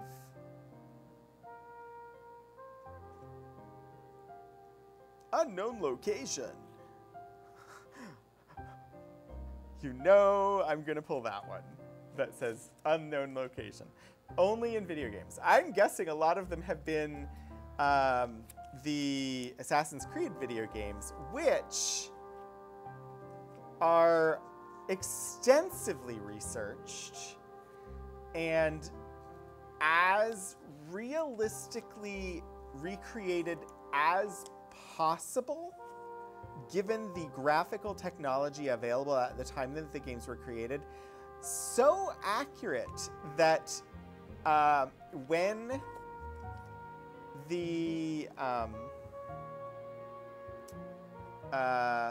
Notre Dame burned, they went to Assassin's Creed, to the people who made the video game, to get detailed information about what had burned. Because it was some of the most accurate documentation of what had been in Notre Dame before the fire. So exploring these places in video games does not mean that you're getting a subpar experience. You're getting, if it's Assassin's Creed at least, you're getting a very exceptionally detailed, accurate depiction.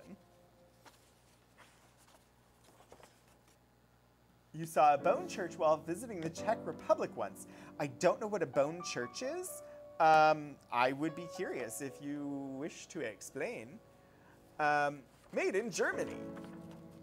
This slide made by Sisteren Lichtbilder in Leipzig, apparently. An ossuary. Hi, Triamus. Oh, a church made of bones. Literally. I am not aware of these, but okay. I am now looking.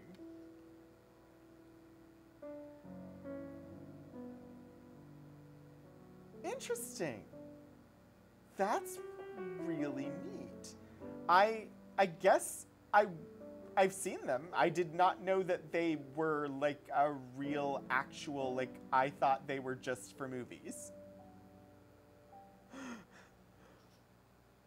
Let's see.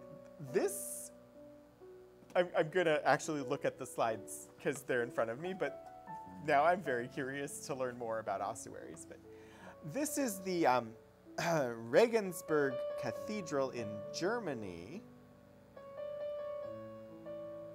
Very common, like you expect to see. This is what you think of when you think of a European cathedral. It is this style of architecture.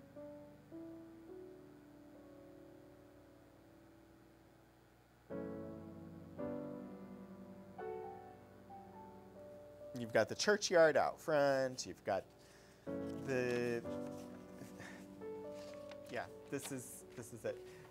You've been to one in Czech and one in Portugal. Yeah, I didn't know they were real things. This is why the stream is marked educational. Not just because it's educational for you. Most of the time it's educational for me. I learned something. Wait, St. Peter's Church? Time to the top. Climb to the top and jump off Assassin's Creed style. Somehow I think you would probably die in that case. But this one is in Utrecht. It's labeled as Germany.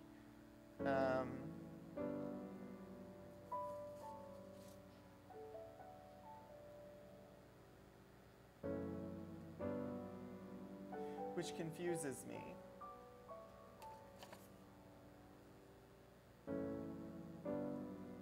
Because Utrecht is in the Netherlands. Unless there's a Utrecht in Germany that I'm not aware of, which totally is possible. During the Black Death, they ran out of places to bury people and had to come up with alternative ways. A history teacher in college played Assassin's Creed games after doing a bit on the time era of the games. That's cool, Shadows. Sometimes it's not a good idea in the video game either. Kutnahora is the one that you had seen. Okay. Okay, so this is St. Mary's Church.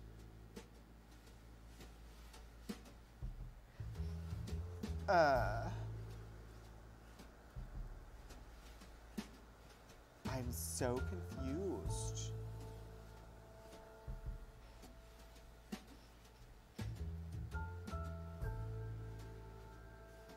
Yeah, no, it is labeled as Germany. But this is in the Netherlands.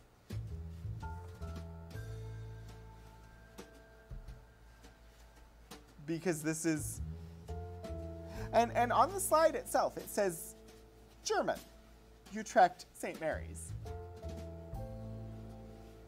But this is in the Netherlands, because Utrecht is in the Netherlands. Fluidan, yeah, my brain was like, wait a minute, this is in the Netherlands, not Germany. And indeed, it is in the Netherlands. This is St. Mary's Church, which I've been to. I have been there. We finally hit one that I have been to. Arches, the detail arches. This is architectural instructional slides, so it makes sense. But yeah, let's talk about geography here. Utrecht is not in Germany. Like I said, lightning round, because we are approaching the end of time for today. But I wanted to get a sample of some of the other things in here. Greece. Can you guess what we're going to look at from Greece? What possible interesting thing architecturally would we have to look at from Greece?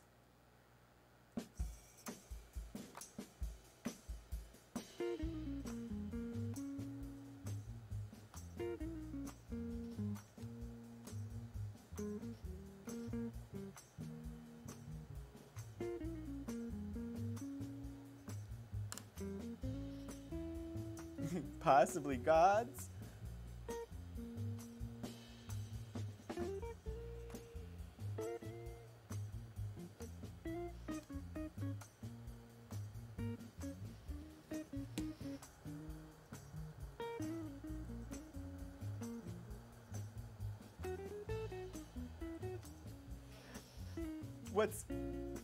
So the Acropolis, good guess. Not actually what we're looking at, and turns out it was a trick question anyway. Because, much like the last one was labeled as being in Germany when it was really in the Netherlands, this one is labeled as being in Greece when it's actually in Italy. This is the Temple of Concord.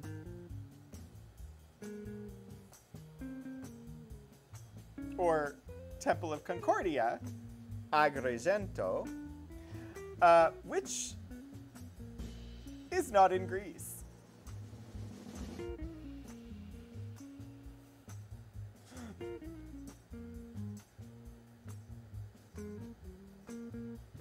Well, but, okay, so it makes sense that it was labeled as Greece only because it is a Greek temple. It's in Sicily, which is part of Italy. So this was part of the Greek architectural lecture. So it says Greek.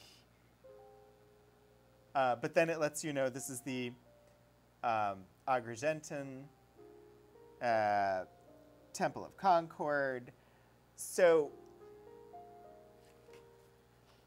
it is Greek, but these appear to have been arranged in the boxes geographically in alphabetical order, in which case this should actually be listed as Italy, not Greece. So who knows? You were thinking of the Parthenon. There indeed is a slide for the Parthenon. I did not pull it, mostly because it's super well known and we would have seen it before, probably.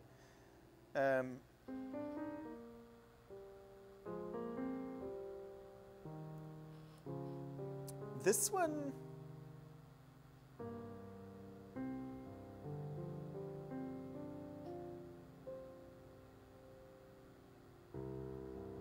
I don't know.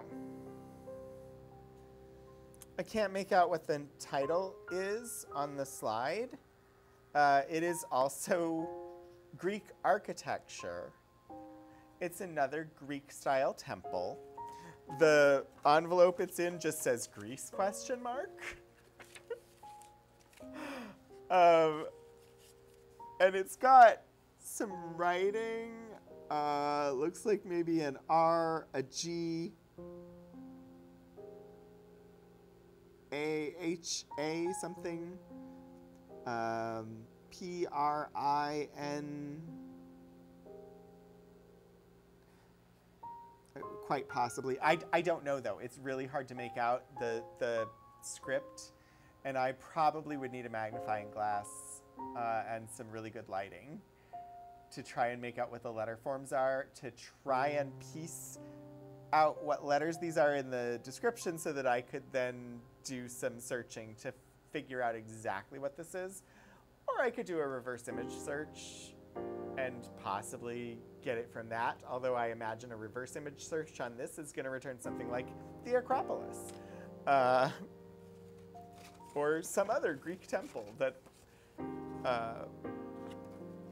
anyway. This slide made in Germany.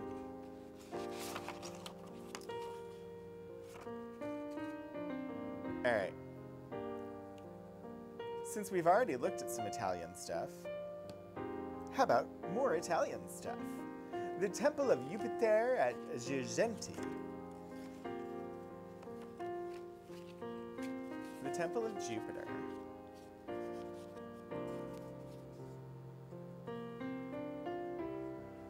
Which, I guess, an architectural blueprint of the Temple of Jupiter really just looks like a banquet table with a bunch of chairs around it. There's not much to it. There's a bunch of exterior columns and a row of interior columns, and yeah, that's the Temple of Jupiter.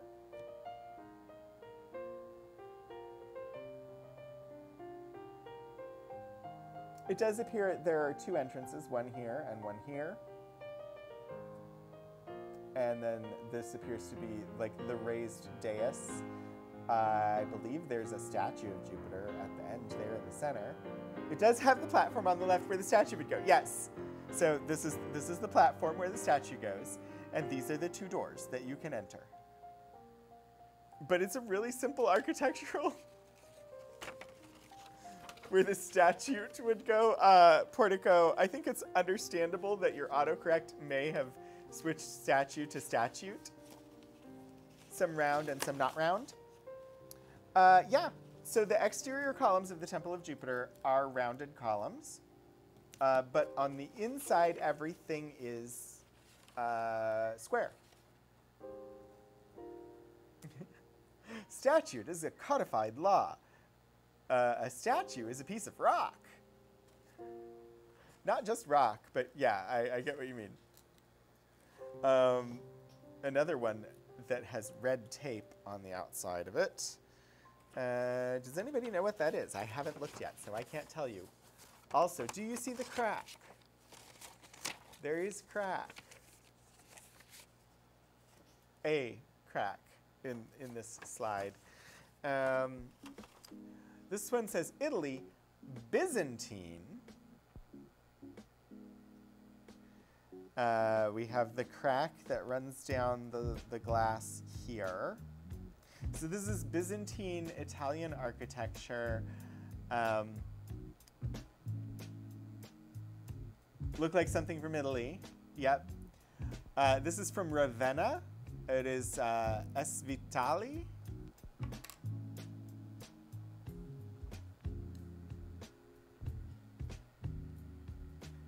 V-I-T-A-L-I.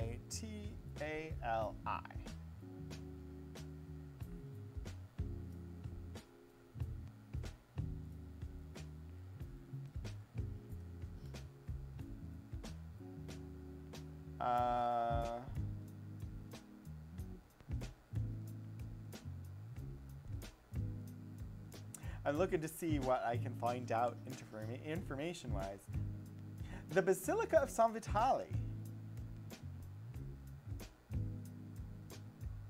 Yeah, that's it. The Basilica of San Vitale, a late antique church in Ravenna, Italy. 6th century church is an important surviving example of early Christian Byzantine art and architecture. One of 8 structures in Ravenna inscribed on the UNESCO World Heritage List.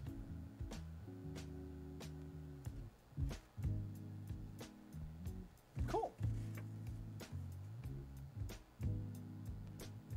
This one, it is black and white, but you can almost see green over here, like where you've got the deep plants. It almost looks green. It is just black and white, though. All right. Where are we going next?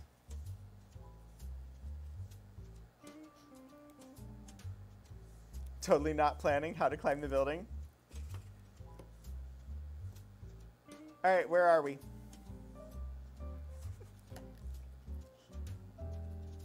There's an easy answer that would be correct. We're in the Holy Sepulchre, or Sepulchre. This is Jerusalem. Church of the Holy Sepulchre after Crusades.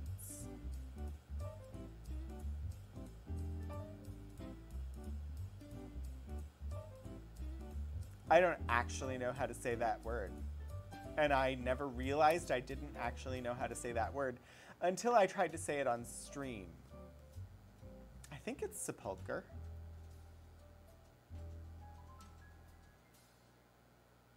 But I don't think I've ever actually tried to say it out loud before. All right, let's see. The floor plans are, they're okay. I prefer the exterior or the detail shots or the actual like architecture shots. Let's move on from the Church of the Holy Sepulchre's floor plan to some ruins. These are Roman ruins, but do you know where they are?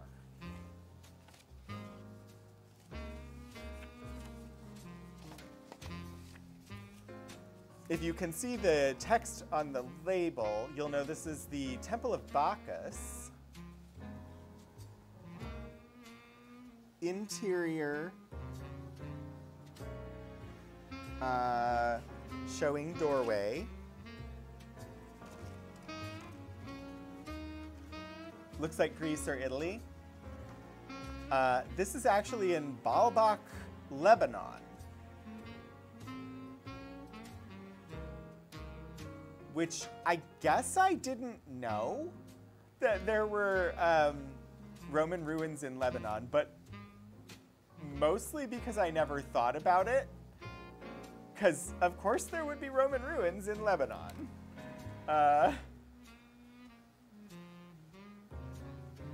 Given its location and the extent of the Roman Empire, it must have been a hell of a party. But it just never was really something that I thought of. But yeah, it totally makes sense. And it's the Temple of Bacchus. Um, so Lebanon is just to the northeast of Egypt.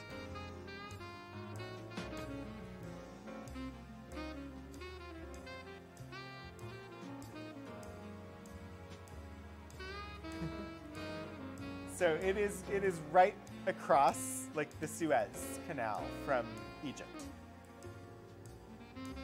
But, like, all of the Roman Empire encompassed, like, that entire coastline of the Mediterranean.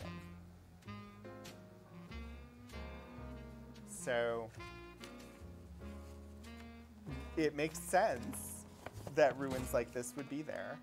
It's just not something I had ever thought of, mostly because that was not a region of the world that we thought a lot about in American schools when I was growing up. I even took Latin, but my Latin textbooks went westward into Gaul and into Britain.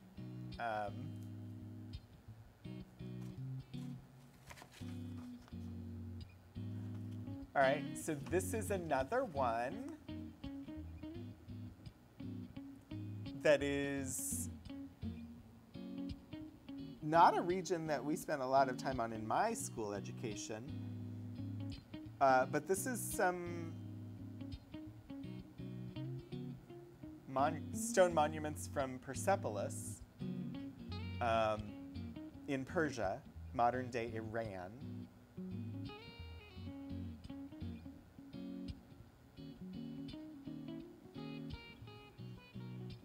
So they've got a good, like, wide-ranging architectural detail. What's missing from this collection, which does not surprise me, or, well, there's, you learned a lot of geography in Sunday school, and that makes sense, honestly. You're getting a good sort of indication of the geographic area that is encompassed by this collection. This is a standard geographical area for, like, this is what I would expect in an art history or architectural history course. It's a lot of Europe, some Middle East, Mediterranean. What's missing? I see an obvious, or a couple of obvious omissions that should be part of this slide deck that are not. I'm curious if you see them as well. So this, because if this is world architecture, we're missing some things. Oviedo, Santa Maria de Narconave. This is a church in Spain.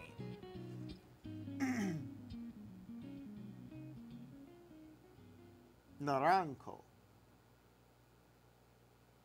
in Oviedo, Spain. Santa Maria de Naranjo. It's the nave. Of course it's the nave. That's a part of a church, not part of the name of the building. Exactly, shadows. There is nothing in this collection, as far as I can tell, from any part of Asia. Whether that be Russia or into China, Japan, India, none of that. Nothing in Mongolia, no Asia. No Australia. I don't know that there would be. I don't personally know enough about architectural history in Australia to know if there was, if there were earthworks or anything like that by Australian Aboriginals or Aborigines. If there is, I'd say that we're seriously lacking in education about it, because I took art history and focused on I even took a course specifically in Oceania and the South Pacific cultures, and Africa and Oceania, and never was introduced to any Australian Aboriginal sort of earthworks or architectural things. This one, unknown location, church/monastery. So if there was, but also no South American. There are definitely Mayan and Aztec architectural influences. No North American, no Central American. That should be there if you're studying the world as far as architecture goes.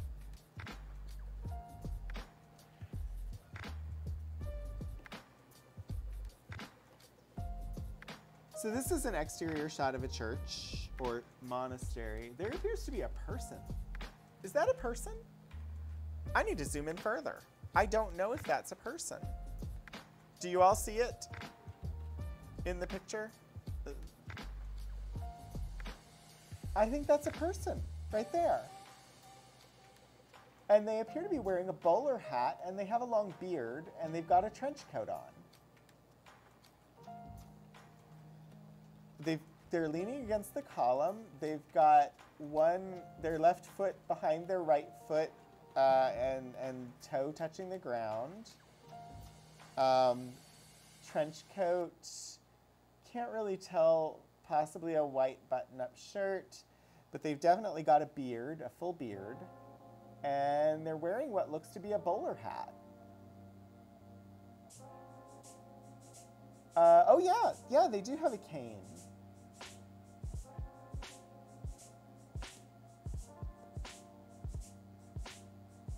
So given the shape of the hat, that would give us an appropriate or approximate date range of when this photo would have been taken, or at least could not have been taken before the invention of the bowler hat. That's the Cathedral of Cefalù, Sicily. And you found it with a Google image search. Amazing. Absolutely amazing, Triamas. I'm just going to jot that down here on the envelope for any future researchers, since this says unknown location. And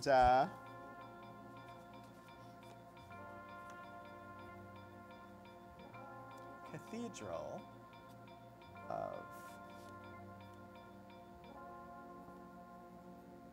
And I can do this because I am an archivist who actually works here. If a researcher was to identify it, we'd ask them to tell us and we would update it. Oh no! Moobot!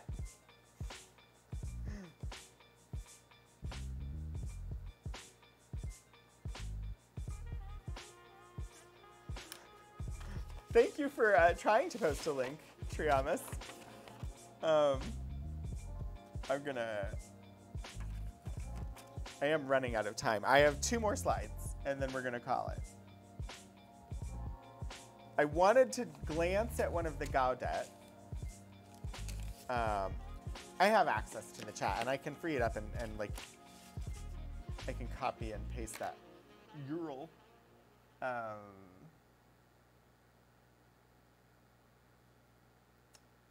Share the message.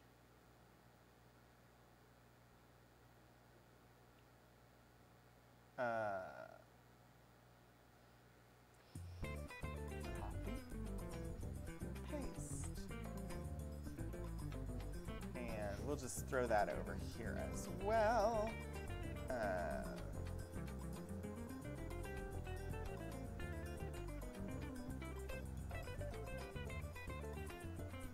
That's muted. Yes, yes. All right. There we go. So this one, there was that whole series that are just labeled Gaudet. G-U-A-D-E-T, and then a number. My guess is that these are images from a textbook, but I don't know. But that would be my guess as to what this series is. I've got one more of them that I pulled. Because this is like architectural pattern detail. And if I'm just gonna, this is really tiny text. So examples, diverse examples of sections of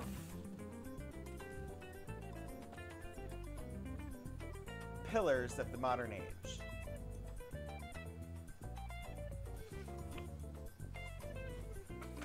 So these are the shapes of what pillars would, like possible pillars of the modern age are.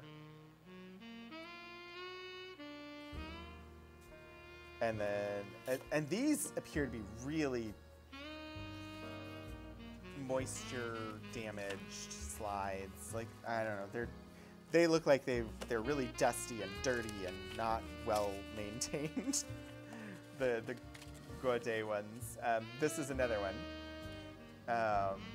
from that series. And it's just a tiny little bit of, I mean, you can see there's clearly, it's not in perfect condition. It's even like hard to see the detail of the image itself because of the weathering of the glass.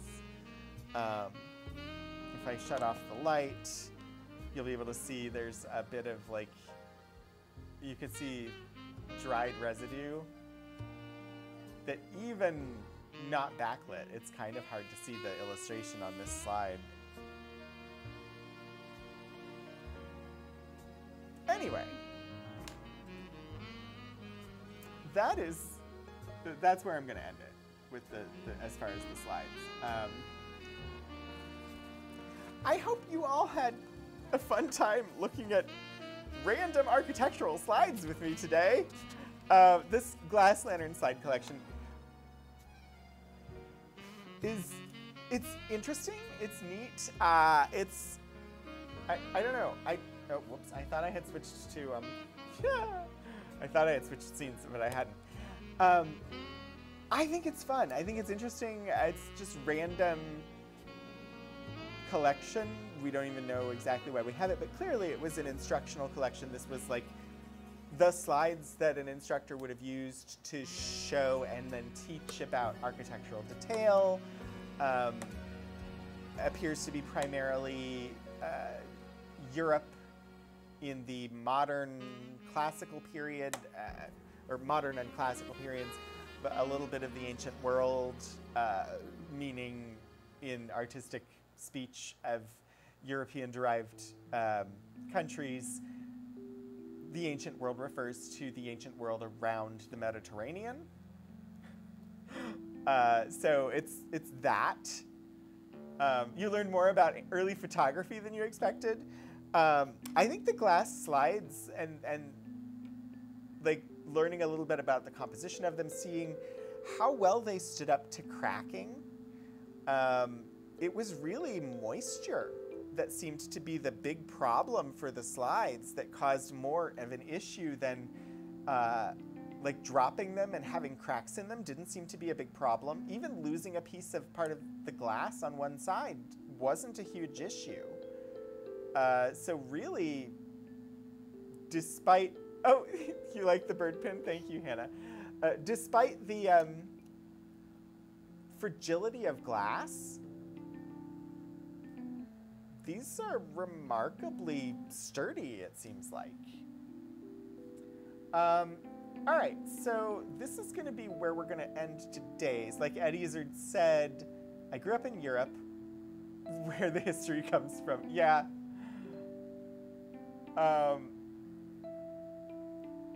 Yeah, so that's where we're gonna leave off with today's archival adventure. That's the last thing that we're gonna look at from that. What we have coming up next week is my second attempt, or well, third, I guess, technically, attempt at an actual architecture collection. So next week, we are going to look at the Vera Jansoni, or Jansone. I don't know exactly how to pronounce this name. Vera Jansone Architectural Collection. It has a lot of big architectural drawings again. I've learned from last time, I know to bring something so that the table surface does not show through onion skin. So we're gonna try that out and see what we find. I don't remember anything about the collection other than that it is one of the more used, more popular architecture ones that we have. And then coming up on the 26th, I have fantasy/horror pulp magazine that we're gonna look at. And then on the 2nd of November, I've got some papers related to the Monacan Indian Nation, whose name you've heard if you've been here at the top of this stream, because they're part of the land and labor acknowledgement. Yeah, so I've still got things planned out just every week, except for 2 of them as we proceed through the rest of the year. So yeah, let's go ahead and figure out a raid. Look and see who is around to say hello to and pop in on today.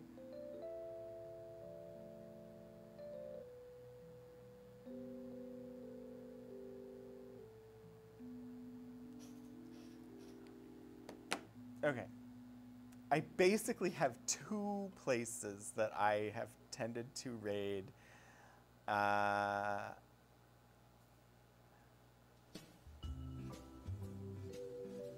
Do we want aquarium or video games? I'll let you all pick. Sharks at the aquarium or some video game fun?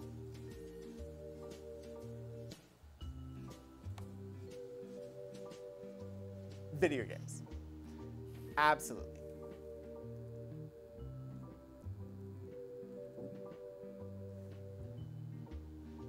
If we're good for that, we're good for that. We're gonna raid over to Stephen Joyce, who excellent, wonderful streamer, wonderful community. Many, many librarians in that community that watch Stephen Joyce. He is currently playing a game called Coral Island. And so we're gonna pop in over there and say hello. Thank you all so much for joining me today for this Archival adventure. I hope it was a relaxing and educational and interesting time, and hopefully I see you again soon.